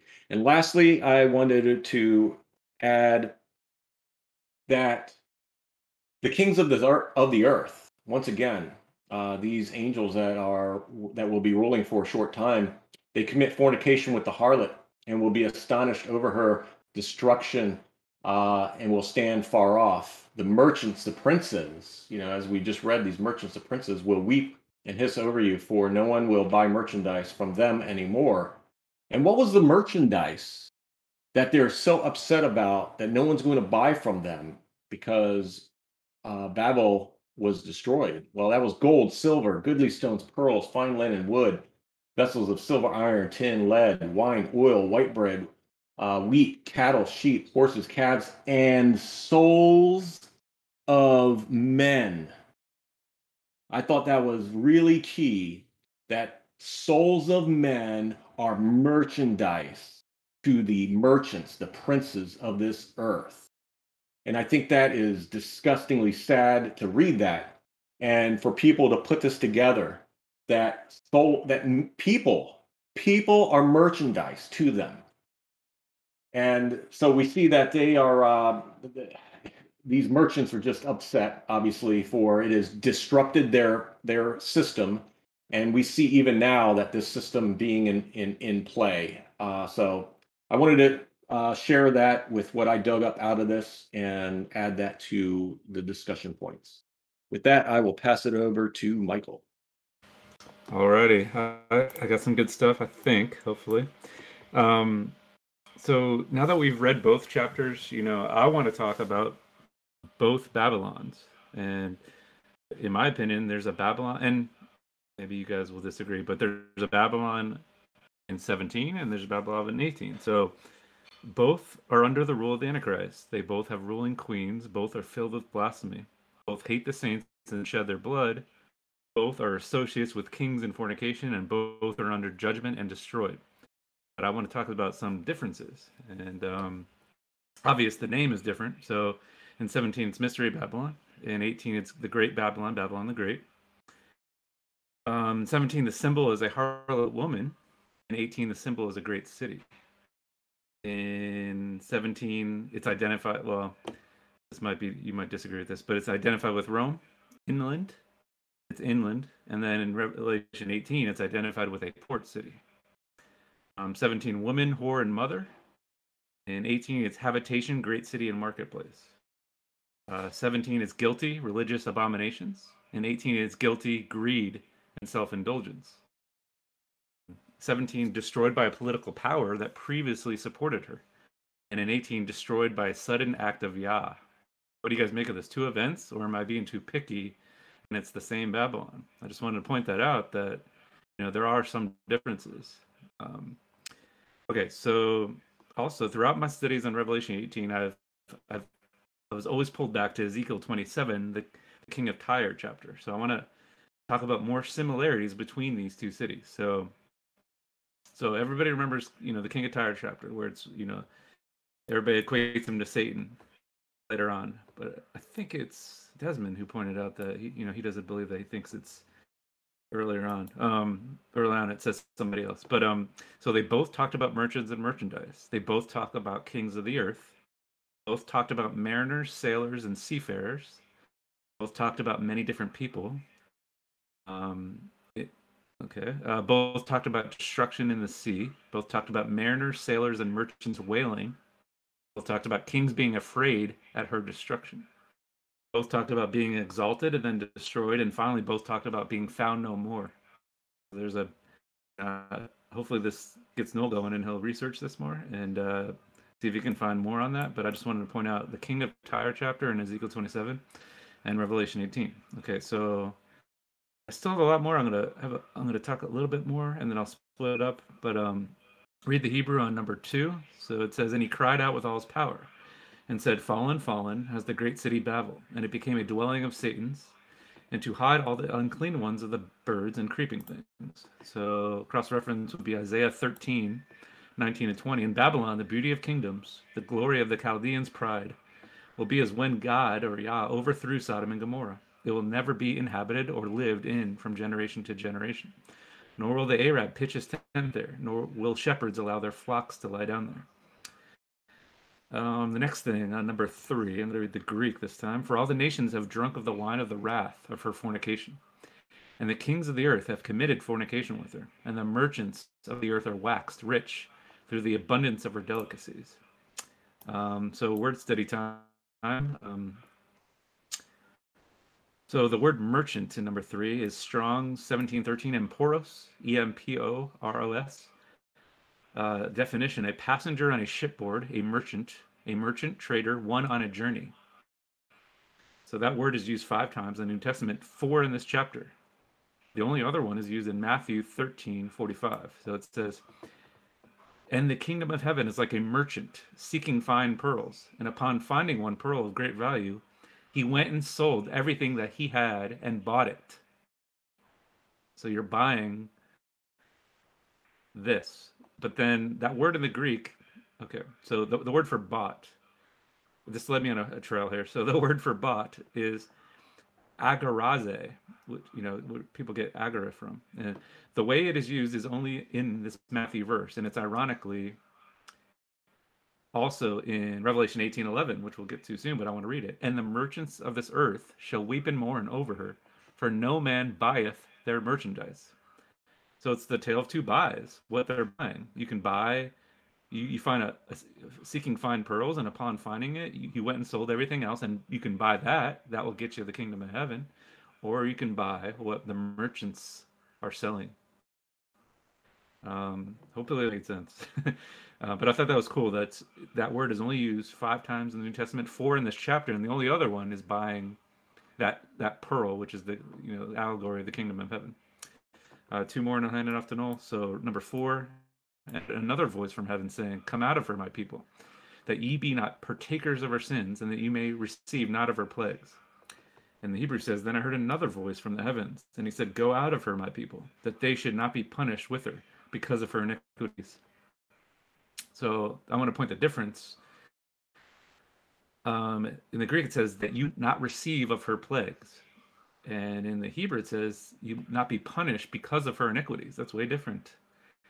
Well, I guess they say sins here, partakers of her sins. Okay, so it's not totally different. But I want to read 2 cross-references. 2 Corinthians 16, which, and Babylon, the beauty of kingdoms, the glory of the Chaldeans' pride. Wait, I'm sorry, I copied the wrong one. But hopefully somebody could put that in there in chat. 2 Corinthians 6, 17 through 19. 19 and 20, sorry about that. Jeremiah 51:45. Come out of her midst, my people, and each of you save yourselves from the fierce anger of the Lord. And then finally, and I'll hand off to Noel, number 7. Let's see. I'll just read the Hebrew. And she exalted herself and walked after her desires. According to this, make torments for her. For she thinks in her heart, I am a queen, and I will not be a widow. I will not see any suffering. I didn't read the Greek, but it doesn't say walked after her desires. It said basically lived deliciously. It makes more sense for me in the Hebrew. Jude 1:18, in the end time, there will be scoffers walking according to their own ungodly desires. Thought that was interesting. And then 2 Peter 3:3, most importantly, you must understand that in the last days, scoffers will come, scoffing and following their own evil desires. I have a few more, but I will break it up here and hand off to Noel. So I found this to be a really fun little flat Earth verse, and I never picked up on it until now. Now, of course, I recognize that I am, whether I'm reading from the Greek or the Hebrew, both are what we call targums. They are translations. So, this is an error we come into because I cannot read Hebrew, but I'll just read what I read in the English Targum here. It says, and after this, I saw another messenger. Let's go back. This is verse 1, just for reference. And after this, I saw another messenger descending from the heavens, and he had power and great strength. And pay attention to this here. And the earth shone with his light. I was like, that's kind of cool. It takes me back to Genesis 1 and the light that filled the whole earth before the sun was created. And keep in mind here that the earth, now it doesn't say that the whole earth at one time was filled with his light. So I guess I take that back. Maybe this does work in the Copernican universe as well. I have wishful thinking on this one, but it's kind of interesting. So whoever this angel is, I don't know. I'd be interested to think what you guys think of this messenger that is descending from heaven, and he has such power and great strength that the earth shone with his light. That's a pretty cool thought. A couple more observations here. Another, and I've brought this up in this study, but we see in Revelation chapter 9, and it says, and the kings of the earth who committed fornication with her, the whore of Babylon, will be astonished over her when they see the smoke of the fire. And so I think of the same thing we see in, let me just put in here, Genesis chapter 19. I have quoted from this a lot. This is where we see Abraham. He wakes up first thing in the morning after trying to barter for the lives of the people of Sodom with the angel, and he wakes up first thing in the morning and he runs with the sunrise to go see Sodom. And it says, and he looked towards Sodom and Gomorrah and toward all the land of the plain, and he looked and saw the smoke of the land which went up like the smoke of the furnace. And clearly here, Yochanan is giving the same picture. Just like Sodom and Gomorrah were destroyed and the smoke of their torment was rising, and he could look off, and you can envision that in your mind, standing on this mountain, looking and seeing that smoke rise and realizing that all those souls there, that they're gone. They're extinguished. And it's the same thing here, the picture of all the people that partook with this whore and the kings, and they're going and looking and seeing the smoke rising. There's a couple more I want to talk about. And I do want to point out, Michael, that was a really awesome cross-reference to the King of Tyre. I hadn't thought of that, and that just sparked some stuff. And it's like, especially considering what observation Ronit had about the 10 kings being actually 10 angels. And, when we ask the question, are these angels ruling over these kings? Are they, kingdoms, or is it, are there men and angels involved? And the reason why the King of Tyre I find so fascinating here is because, and Michael had already pointed out the connection of trade and so on and so forth, that this is something that brought about the end of the King of Tyre. I know Rob has talked about that a lot. And so who is Yahusha calling these people of the whore of Babylon in the Gospel of Yochanan? He's calling them the sons of Hasatan. And so you can almost see that if there's these angels ruling over cities and so on and so forth, and we talked about where the seat of Satan is and stuff, I don't know. Maybe there's something very similar here.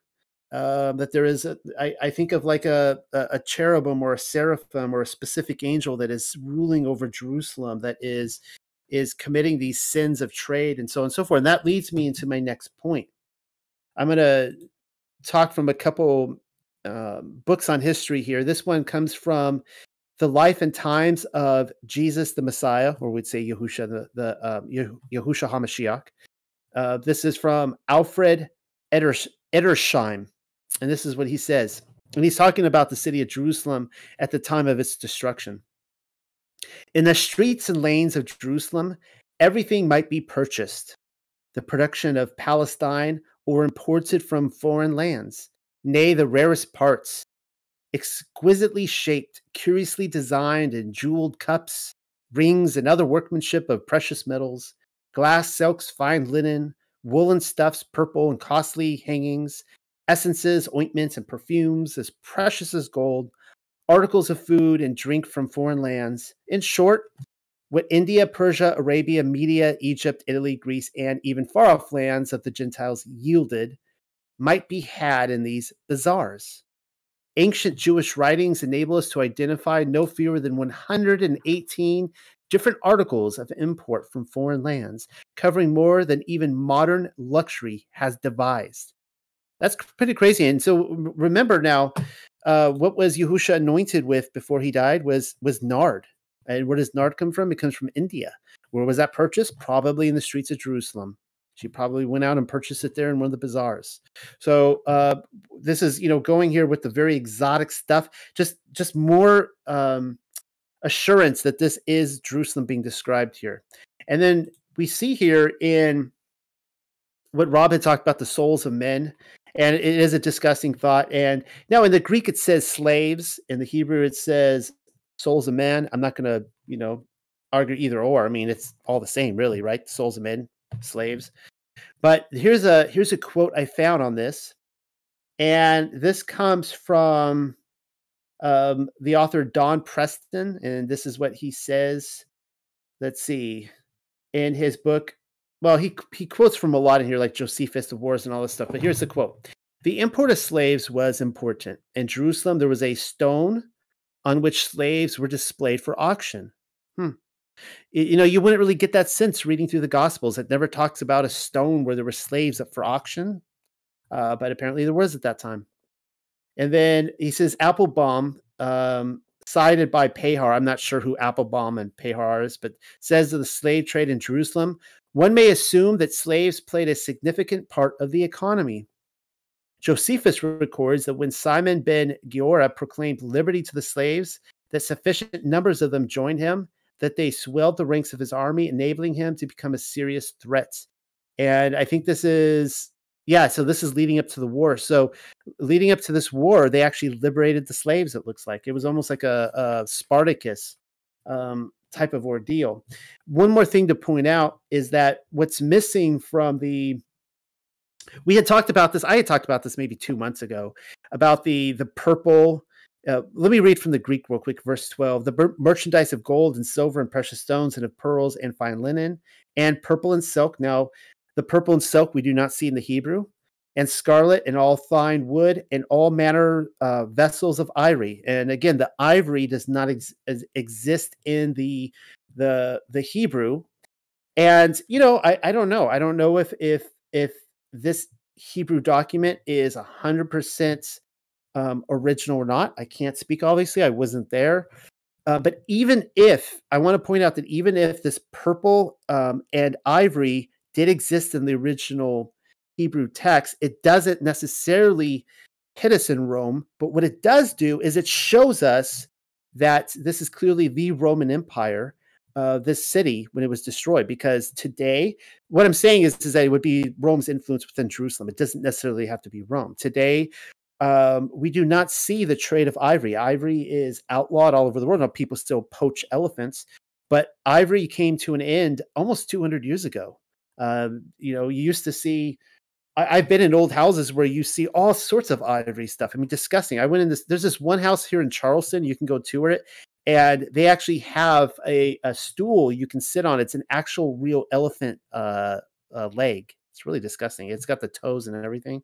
But they used to just butcher these elephants and they made them into everything. I did a whole presentation on all the ivory that we find across the Roman Empire. So, just wanted to point those out. Again, they're not in the Hebrew. That's okay. No big deal. And I think that's all my commentary on this chapter. So back to you, Rob. All right. I'm just gonna recap on something that was dropped in the chat talking about Jerusalem. If it being destroyed back in 70 AD, and it was Babel, then we see here that it says it will rise up no more. So if that being the case, it will rise up no more. The Jerusalem, the temple, the entire city was wiped out.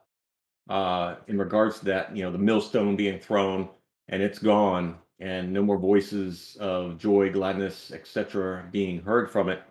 So what does rise up? What takes its place? Well, if that being at the sixth kingdom, and then we see and read here that the seventh and eighth must be for a little time, then we see that the seventh has risen up and taken control and its place. And so whether you want to fit in for the seventh being secret societies, religions, Rome, plug in what's going on. Anything that's going to take us away from the obedience of Yah is going to be in play. And obviously being orchestrated behind the scenes by these kings of the earth, that will be given the short time to reign with the beast. So I think that's kind of where we're at with that. And then we see them playing out scenarios where the land of Israel being brought back. We see that they are back into making merchandise in the whole world, to bring control, propaganda, to silence people, to bring forth the sorceries, the pharmakia in all the nations, to deceive them all. So we see all that playing out now, and I just wanted to bring that up and answer to that point.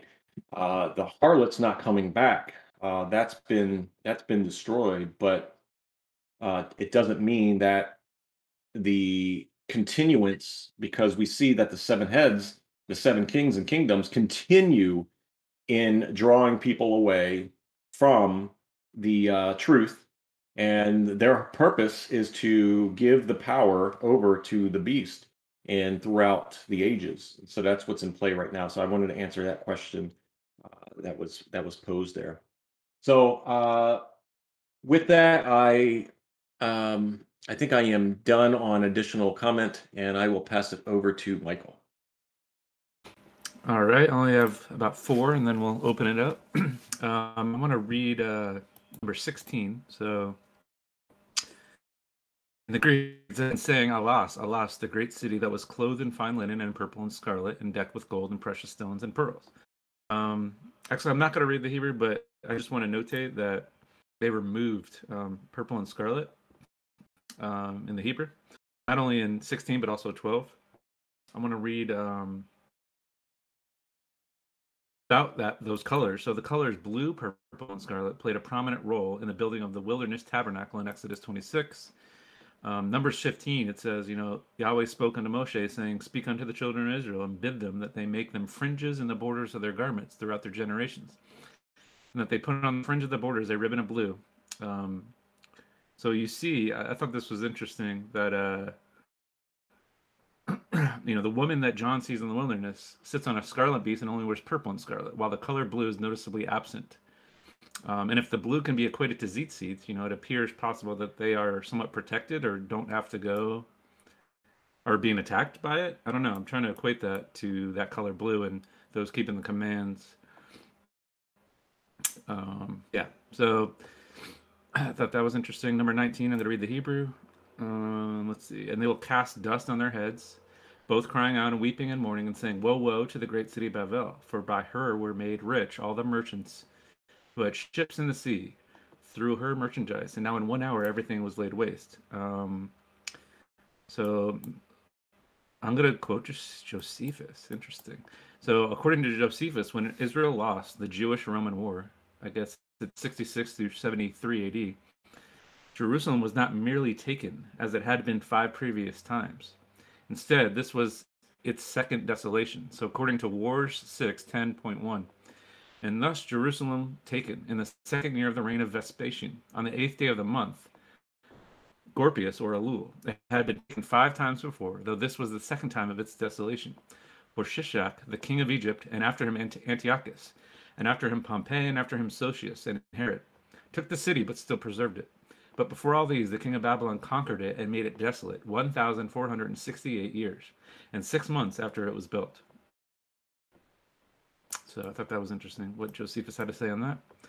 I don't have notes on it, but as I was reading it, I noticed all the 1 hours.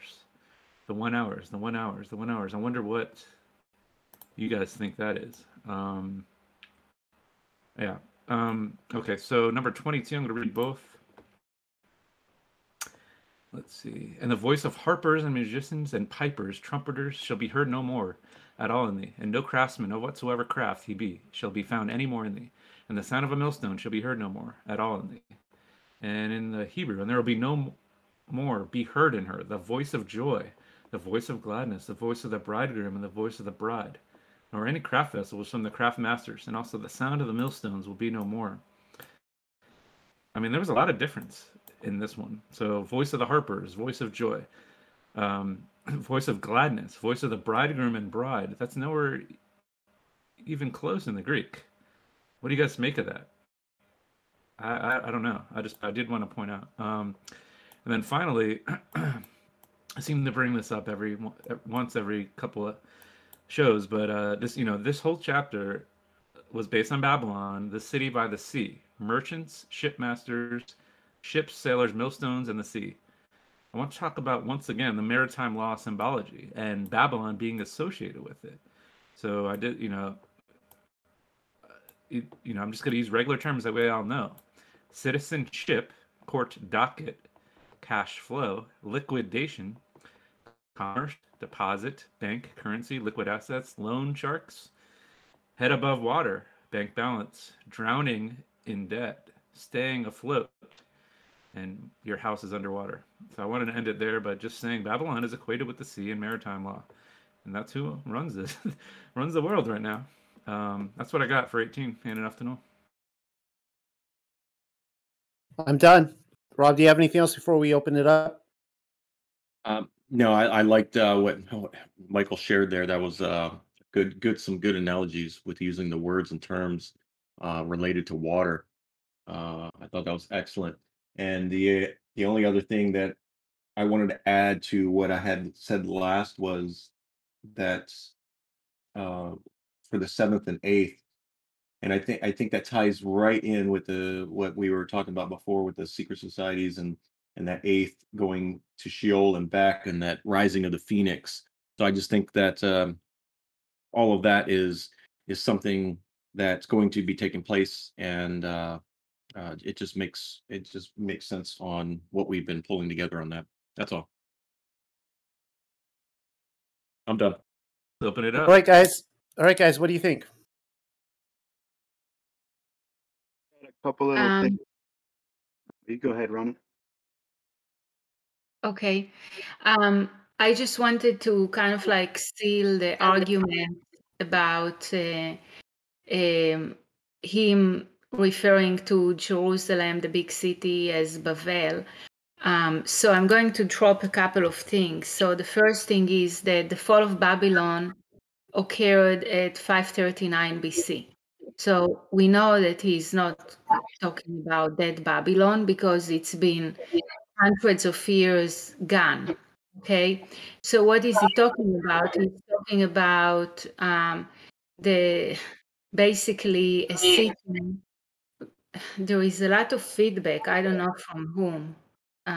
Okay, so basically he's talking about a city composed of people that came back from Babylon and brought with them a culture and traditions and also mystery or secret society or mystery theology with them. So in my opinion, what happened is they came back from Babylon to build Jerusalem, but they could not shake away Babylon out of their system.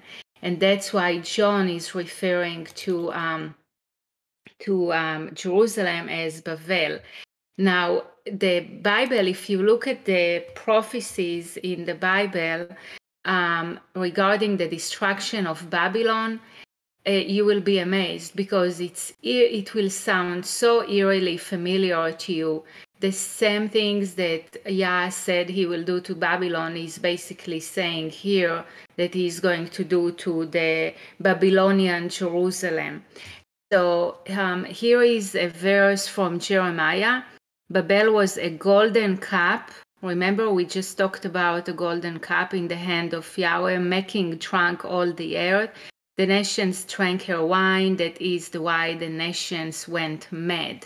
That's one verse. And then I just chose a short prophecy, but really this is just a very small sample of what you will find regarding the destruction of Babylon. So these are a few verses from Jeremiah 47, and he says, "Come down and sit in the dust, O virgin daughter of Babylon. Your nakedness shall be uncovered. Yes, your shame will be seen.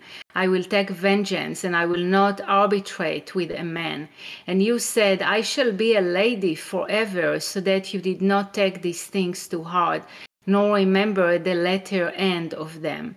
Therefore hear this now, you who are given to pleasures, who dwell securely, who say in your heart, I am and there is no one else besides me. I shall not sit as a widow, nor shall I know the loss of children.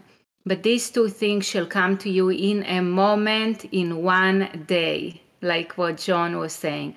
"The loss of children and widowhood, they shall come upon you in their fullness because of the multitude of your sorceries, for the great abundance of your enchantments. For you have trusted in your wickedness, you have said, no one sees me. Your wisdom and your knowledge have warped you, and you have said in your heart, I am, and there is no one else besides me. Therefore, evil shall come upon you. You shall not know from where it arises, and trouble shall fall upon you. You will not be able to put it off, and desolation shall come upon you suddenly, which you shall not know." So I just think that it sounds so eerily familiar. And for me, it's another confirmation that the Babylonian Jerusalem is going to get similar judgment as the original Babylon. And when you read the prophecies in Jeremiah and Isaiah, literally they sound eerily familiar. Excellent.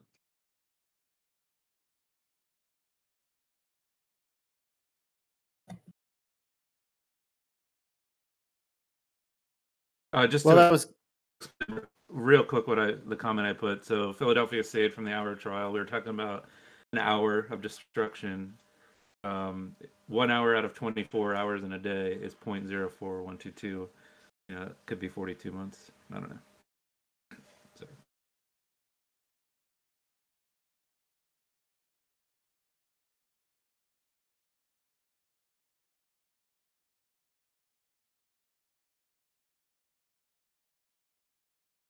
You're good, Desmond.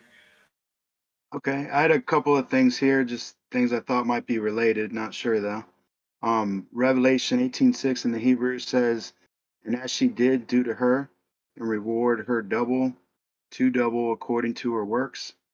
And then in Isaiah 42, we see, "Comfort, comfort my people, says your God.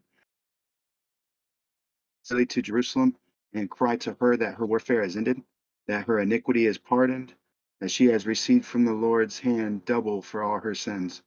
So I just saw that connection of Jerusalem receiving double for all her sins, and Revelation 18 saying that her reward is double according to her works. And then I also saw a connection between Revelation 18:4 in the Hebrew and Josephus' War of the Jews. It doesn't have the exact wording, but it's the same sentiment. 18:4 says, "Then I heard another voice from heavens, and he said, Go out of her, my people, that they be not punished with her because of her iniquities." And Josephus writes, "Moreover, at the feast which we call Pentecost, as the priests were going by night into the inner court of the temple, as their custom was, to perform their sacred ministrations, they said that in the first place They felt a quaking and heard a great noise, and after that they heard a sound as of a great multitude saying, "Let us remove hence." So if that's accurate there, it does seem like there was a sound from heaven, great multitude telling them to leave.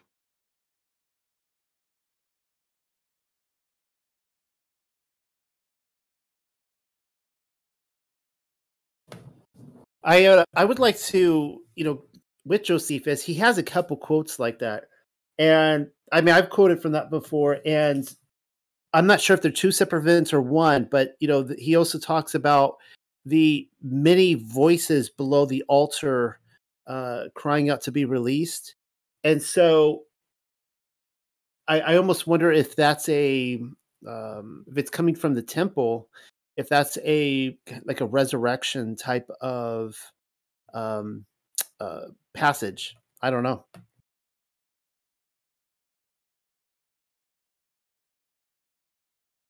Pamela, I think Desmond was quoting from Josephus' War of the Jews.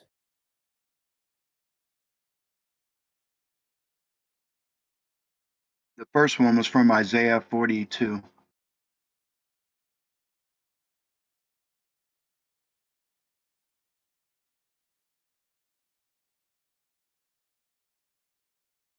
So Mary Ann, she asked a question. I'm still a bit confused about the fall of Babylon. It seems it was done with the fall of Jerusalem, but what do we see operating around us now? Well, I would say we see operating around us the same Babylonian, same Antichrist system that is all around us, the same Roman system all around us. And specifically, though, what we are now, we're going to see next week, because I was reading ahead again today, just to be clear. The rest of the world gets theirs too. All right. But this passage specifically, see, this is really hard for a lot of us to get past this programming. I mean, even when we started this study on Revelation, I still had that programming of really wanting this Babylon to be Rome and Roman society and all that kind of stuff.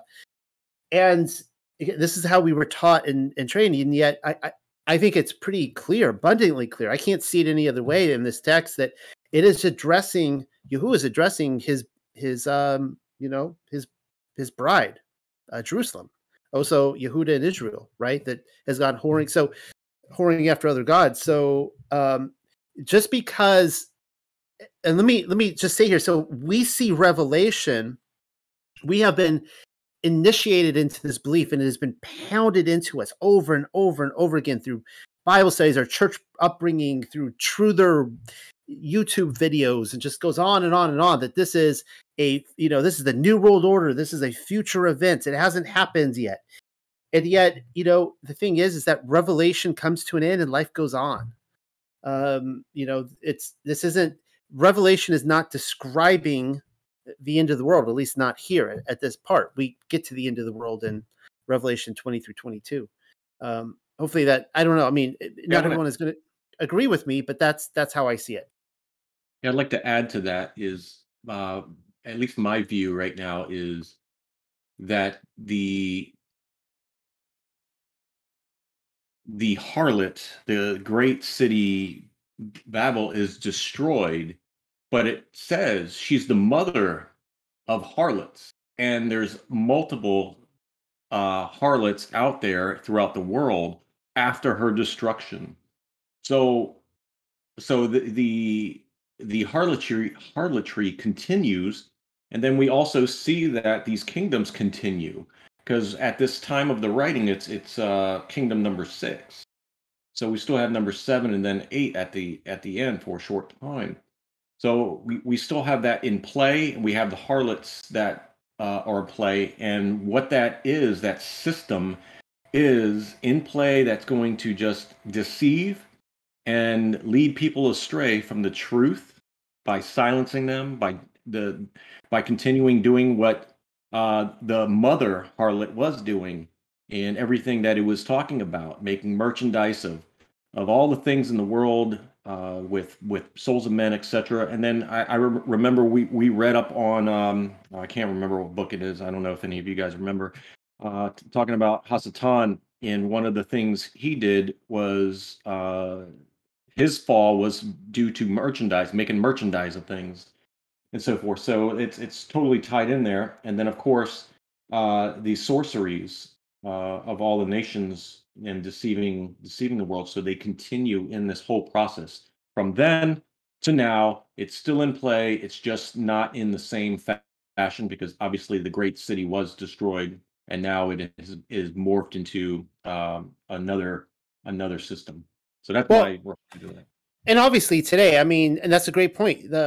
She's a mother. She has many daughters. So the daughters have replicated. They're all over the place. And this is, this is what we do see all over the world. I have written on this multiple times about Zionism and,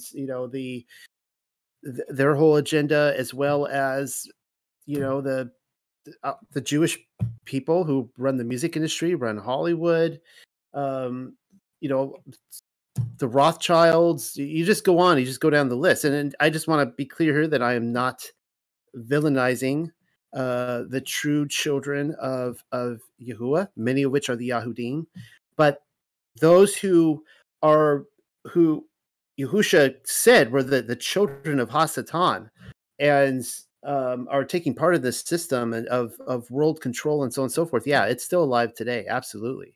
It doesn't, just because Revelation has been fulfilled in this context does not mean that evil does not exist around us. So hopefully, right. And we read about Sodom and Gomorrah being destroyed, but yet how many other references does it mention a comparison of other cities and so forth throughout? It is mentioned again in scriptures of comparing other cities to it. So it doesn't mean that city rose up again, but it's referring to that city being the people having sinned like that city. And here, as we read, that this was the mother, and so it has many daughters, and so they continue. So I wanted to say that in the Old Testament, the term harlot,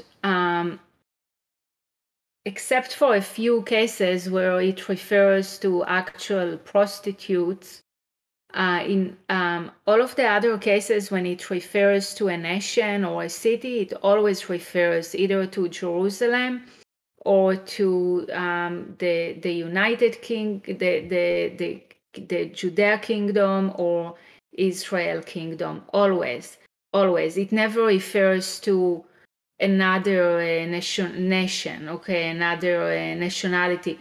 And it makes sense because basically through their idolatry, they committed adultery, okay? That's what they did. So that's why he's referring to the nation, to his children, to his pride nation, to the city, the great city. He refers to them as harlot or harlots, But that's the only time in the Old Testament he calls that name. It's always to Israel and Jerusalem. Yes, thanks for adding that. That's a good point, because that should help us understand when we were doing this interpretation and going through it to better solidify what that means when we're reading these texts. Any thoughts on what I shared earlier about the possibility of two Babylons in each chapter? Yeah, I wanted to comment on that. Is when you say two Babylons, are you talking about two Babylon systems, part of the system, it just changing? What do you mean by that? I'm just saying there's similarities and then there's differences, and what are the differences, and what does that mean? Is there two Babylons, or are they describing the same Babylon system two different ways? I would have to I guess go through specifically those differences.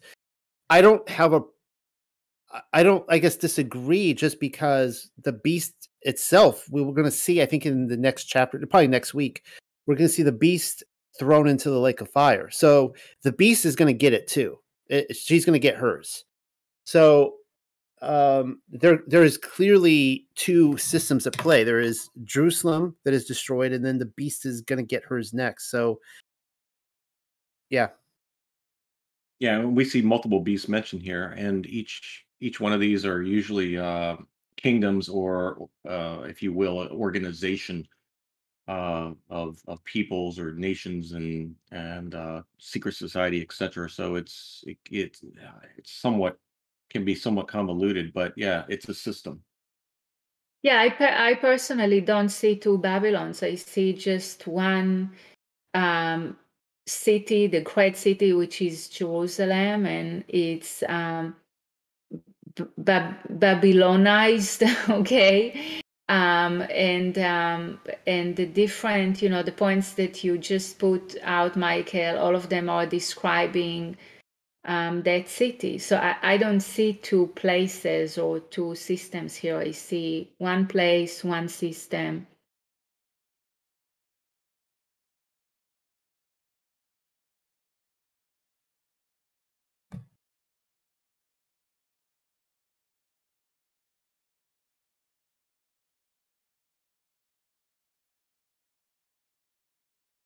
Well, anybody else want to throw in any observations they have before we close shop for the night? Sure, I'll toss one in. I just don't see the problem myself with there being multiple Babylons, multiple tribulations, possibly even before Adam in the ancient world. There's several scriptures that allude to that. You have Israel, which is Yah's chosen people, being punished in 70 AD. And what was will be again. Everything repeats. So why not the same? If they were punished and they were his chosen people, why not the same things happening all over again today for the punishment of the Gentile nations also falling away and not following Yah's law? I don't see the problem. I see multiple things happening that are written that were prehistoric, that were the time for Israel, and then again happening now today. Yeah. Yeah, I fully go ahead, Rob. No. Well, I was going to say I fully agree with you on that. We have discussed this multiple times in the past, where we see the same verbiage, the language throughout Scripture. This is why we can cross-reference, and they always mean the same thing. We can, well, I shouldn't say always, but that's overgeneralization, but they seem to. We see the same type of judgments befall throughout time, and as I've pointed out, if I were, so John or Yochanan, he has a vision where he goes up to heaven and he sees the throne set out. He sees the court in session. He sees documents being opened. He sees the Lamb opening them. He sees worship of the throne, all these different things. He's seeing some things that in this context is directly referencing his generation. That is my conclusion. I think it's Rob and Michael's as well. It's all three of our conclusion. But point is that if for some reason I had a vision where I was taken to heaven, and I might see the same thing unfolding. I might see the throne set out. I might see documents. I might see the Lamb go up and open up a scroll, and then the scroll unwinds, and these things happen on the earth. And there's the four horsemen. The first one is like a false prophet, which then leads to war, then leads to poverty, which then leads to death, and it's a cycle. And so, yes, we see these things all throughout history, and this is though part of the indoctrination that we see, where people are so hell-bent on Revelation has to be a future event. It has not been fulfilled yet, and like, oh no, what happens if it's fulfilled? Where does that leave us? And it's, guys, there's still evil out there. There's still death. Like Yahuah is going to fulfill his promises. He's bringing down New Jerusalem, so on and so forth. So yeah, so in that concept, what you said, I do agree. We see that with the pre-creation account too. I believe that there were worlds before ours that were destroyed, that were judged. So yeah. Go ahead, Rob. Yeah. So yeah, I just add to that in agreement that I guess the term or the what can be argued or mistaken is the terms of Babylon and different Babylons. And yeah, it's just a description of that system as throughout time it continues. It, whether you want to say it morphs, modifies, adjusts, whatever, but the system stays in play because we know that the Hasatans, the fallen ones, they're up and pulling the strings. So things get modified as each and every time there's a judgment that's being put upon the peoples. As you mentioned, there's cycles. These things happen. There's adjustments made by the enemy. The Babylonian system adjusts to change, and their indoctrination takes a new position and continues on. And we just happen to be in this particular time to work through the time frame that we've been dropped in. So, yeah, I'm in agreement with that. It's just understanding that is it a different Babylon? Yes and no. It's still the same system. It's just a different, perhaps a different one in play due to the circumstances that just happened to the prior system. That's at least how I see it. Yeah, if I'm not mistaken, I believe it was in the book of Daniel where it talks about the explosion of knowledge and people running to and fro. And we have to realize that, basically with the knowledge that we have in our history, the world basically was the same for almost 6,000 years. And then look what happened roughly 100 years ago. I mean, the knowledge, it's just amazing that you have this technology that you can put in a little computer chip that wouldn't even have ran all of NASA 20 years ago. I mean, it would take in a room the size of a small storage building or something to compare to what we can put in a chip today. I mean, the knowledge expansion that we have is just mind-boggling. And this was prophesied in the book of Daniel for the last days, if I'm not mistaken. Yeah, but you don't know what they destroyed. I mean, they've been actively destroying all technologies and all over the world and deceiving us with the timeline. So you really don't know what type of technology existed even 200 or 300 years ago. They are very busy destroying everything. So we might be actually regressing rather than progressing. And I believe that's what is happening. Yeah, I want to add to that is that I think in both senses you're both right. Is that there was destruction of this technology and knowledge, but now we're getting this quote new knowledge of technology, and I believe it is what they specifically want us to know and what want us to have. Because if you think about this, that the only technology that's grown, I don't say only, but the main technology that's grown substantially is going to be wrapped around usually the cell phone, certain technologies that have, exploded. But you look at the car, 1900 whatever, the car is manufactured and it's still running on fuel. And we know that it could be running on water. It's already been proven. But have we developed that technology? Absolutely not. They're not going to do that. They're going to control what is being released in technology for their own gain. So it is being propagated out there, and while it's growing because they have an agenda, there's going to be parts and pieces of it as it grows that we can take advantage of, that we can get the truth out and so forth. And that's the part where they have to do damage control in order to get what they want to achieve. That's my input.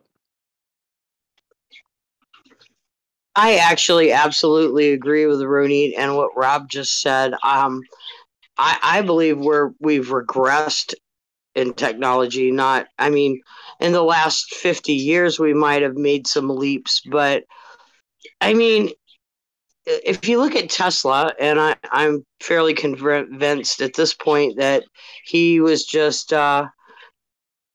basically, that the technology that Tesla supposedly invented was probably millennial kingdom technology.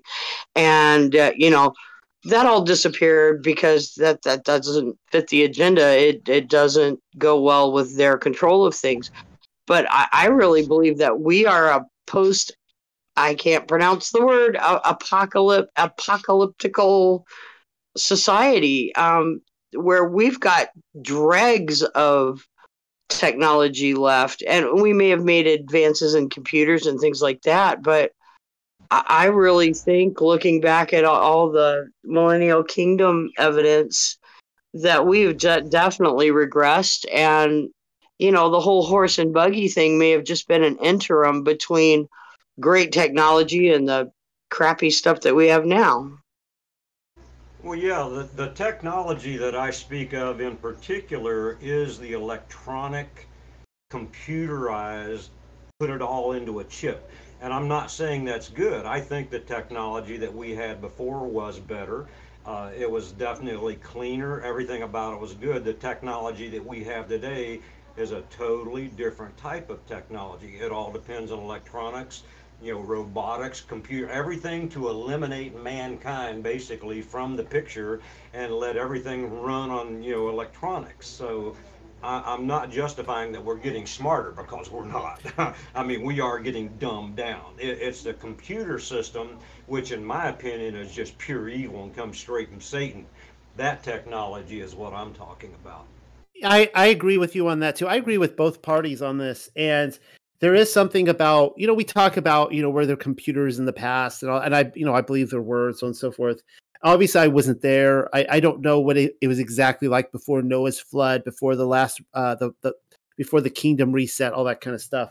I wasn't there, but I do think that they're proof of the fact that super intelligent beings, the Watchers released, is clearly here around us.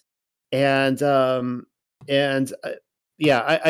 is, I mean, the quantum computing and all that kind of stuff. I mean, I think that this is Watcher technology. Absolutely. And it's, going back to the timeline, if you go to like Enoch's calendar, it's interesting that it straight out says that the Watchers are released and then thrown into the frying pan after the Millennial Kingdom.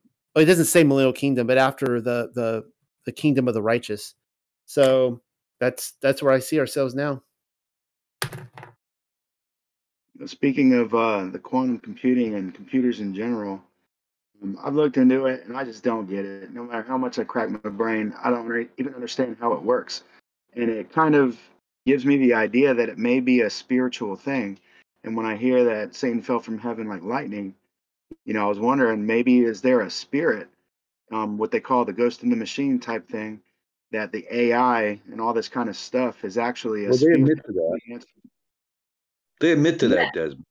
Yeah, you're right. Yeah. I mean, they when you listen to the guy that he started that company, I forgot the name of the company that produced the quantum computer.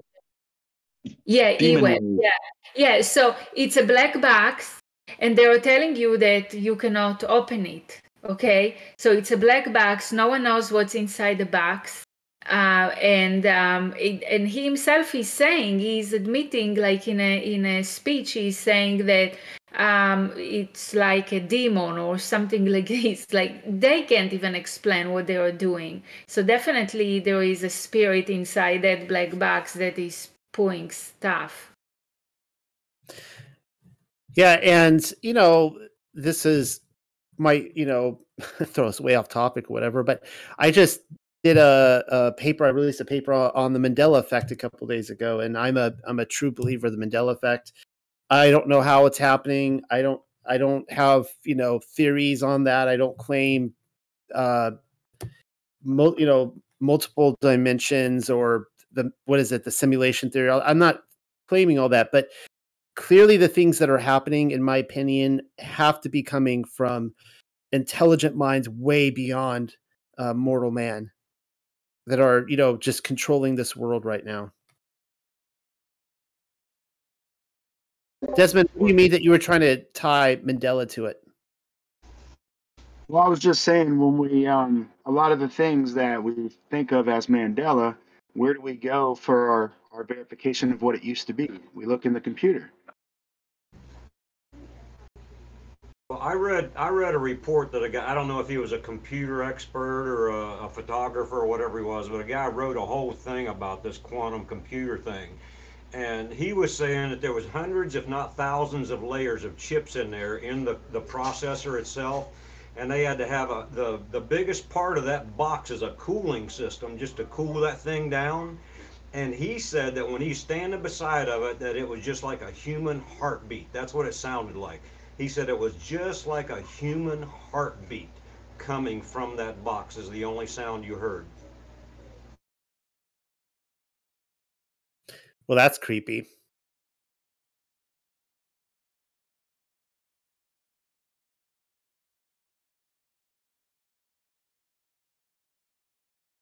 It pulses.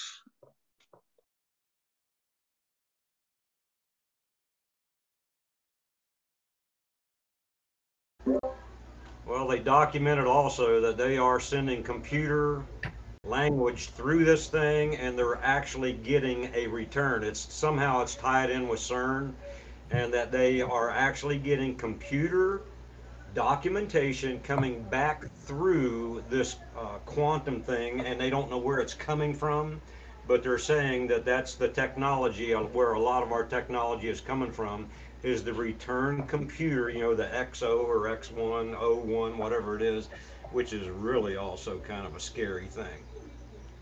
Well, if So we think of it as fallen yeah. angel technology, it's like, let's just say Bill Gates wrote Windows, and you could go into it and you could be talking to Bill Gates. It's literally like this on a I would say more actually realistic level, that this is directly what it's tied into.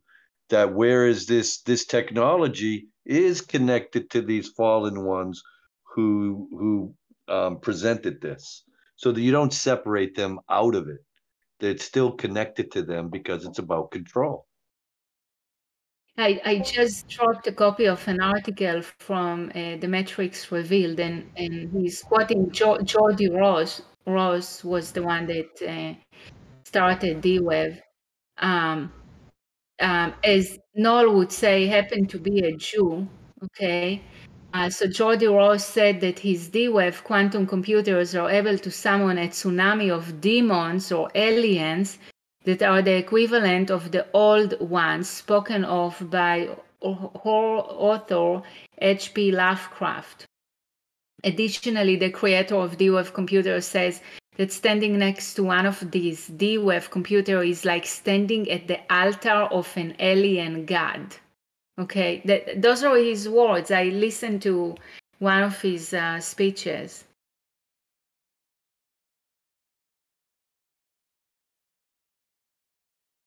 Yeah, and he says it without a hint of any evil.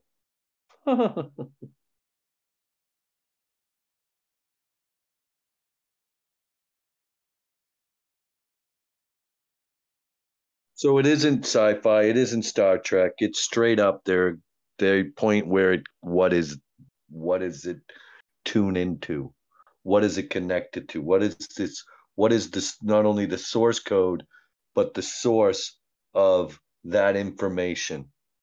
So we think, hey, you just Google it, and there, again, AI, machine learning, bot is going to spit you, algorithm is going to spit you back out that information.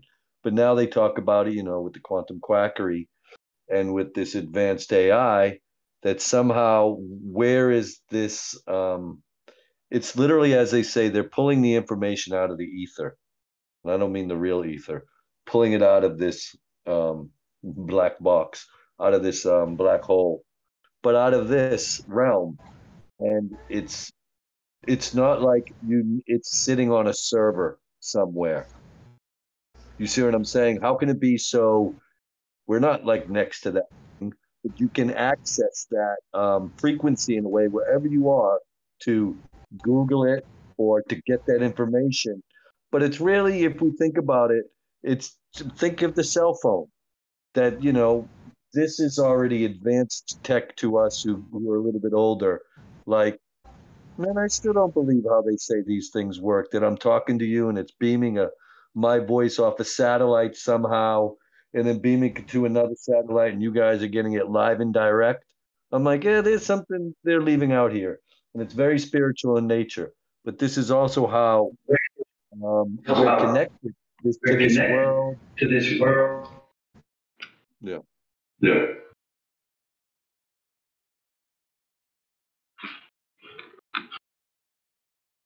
Go ahead, Mike. Someone had a hot mic on.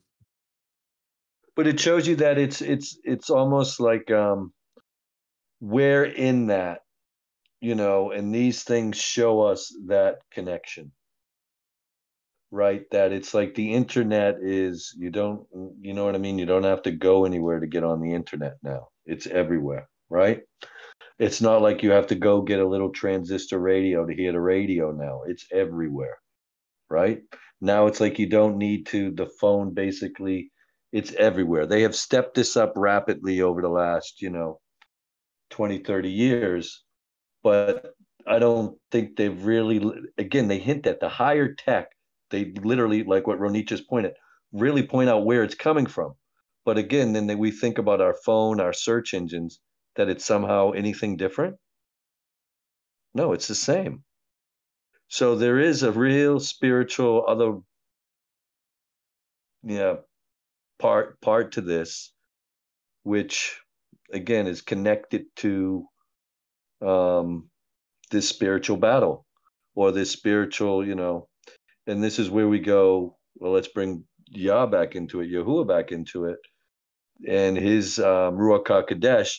This is why we need to, in a sense, tune into them, remember them, give thanks and praise to them, because this other one is always as long as this world is still in this state, is always around us. Well, another one of the things that amazes me is how many people still think that this mark of the beast thing is going to be like this rice-sized chip that they put in between your thumb and your skin and all that. And they have no idea about the nanotechnology that exists in the world today.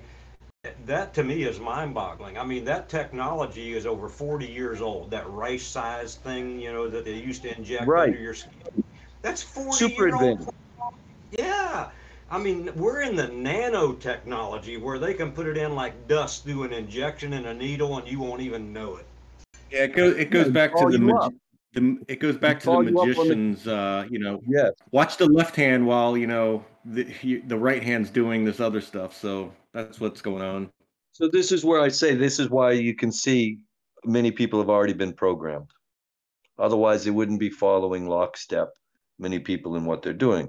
But the same instance, again, you see Yah's hand in all of this, that people are not doing that, are seeing through this. But it really goes to show, like we said, the dumbing down, the poisoning of the generations, the attack on people, to going right there where they say they have this smart dust technology that they can put in you and get you to do what they want. No, but it's only a movie. No, they talked about this. So when we see this level, this is where I'm like, what does that remind us of? This ain't a futuristic Terminator down the line, Skynet is going to happen. This has been this way. Like Lee or whoever was sharing, that's 40 years ago. They had already talked about this.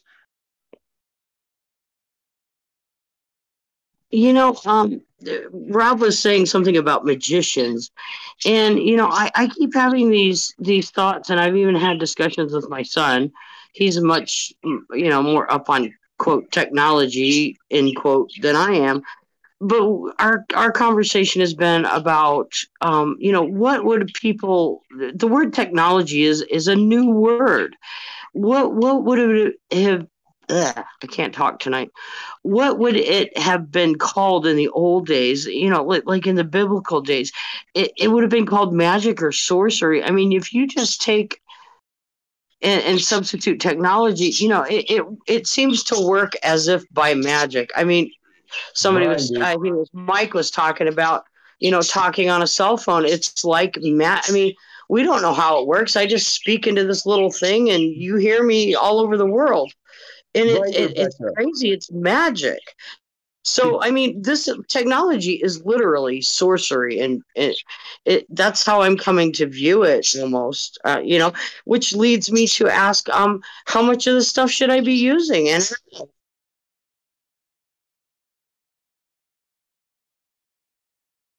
Lost you, Rebecca. I think she was saying how much we should be using it, knowing that this, what the technology, yeah, right. They pass off as just technology when it's, to make it seem like it's benign, right? Like, it's just technology, and it's like, I know it ain't. And that's what Rebecca was reminding. That's what I was trying to say. It's, it's put off as beneficial to humankind, but how benign is it really? I mean, look at all the radiation this technology emits and what we're all being subjected to in our own bodies. So, this is just raising more and more questions for me. Yeah, and it goes back to the comment of us being deceived by their sorcery in this world, and we see that with a lot of people. The technology has consumed their time that they invest, staring at their phones or watching the television, and being consumed by it. And so they in turn they're being silenced because they're not able to critically think and start asking questions, because they can't, they won't. So yeah, and programmed by it, whether it's TikTok, selfies, that's its purpose. Absolutely. So a bunch of other ways right in our face. All right, Noel, did you want to wrap this up? Yeah, I think now's a good time. So thank you everybody for coming tonight. I get so excited that you guys all show up and we get to have these conversations. Thank you for everyone who's contributed tonight, and of course, thank you, Rob and Michael, for being a part of this with me. And we're getting really close to finishing Revelation. I think we got 2 weeks left of Revelation, though. We'll talk about what's going to happen in a couple weeks. But anyways, shalom, everybody, and have a good week. Shalom, everyone. Thank you for attending and joining and listening. We appreciate it. Shalom. Thank you. All right. Well, for the rest of you, you can let the after party begin.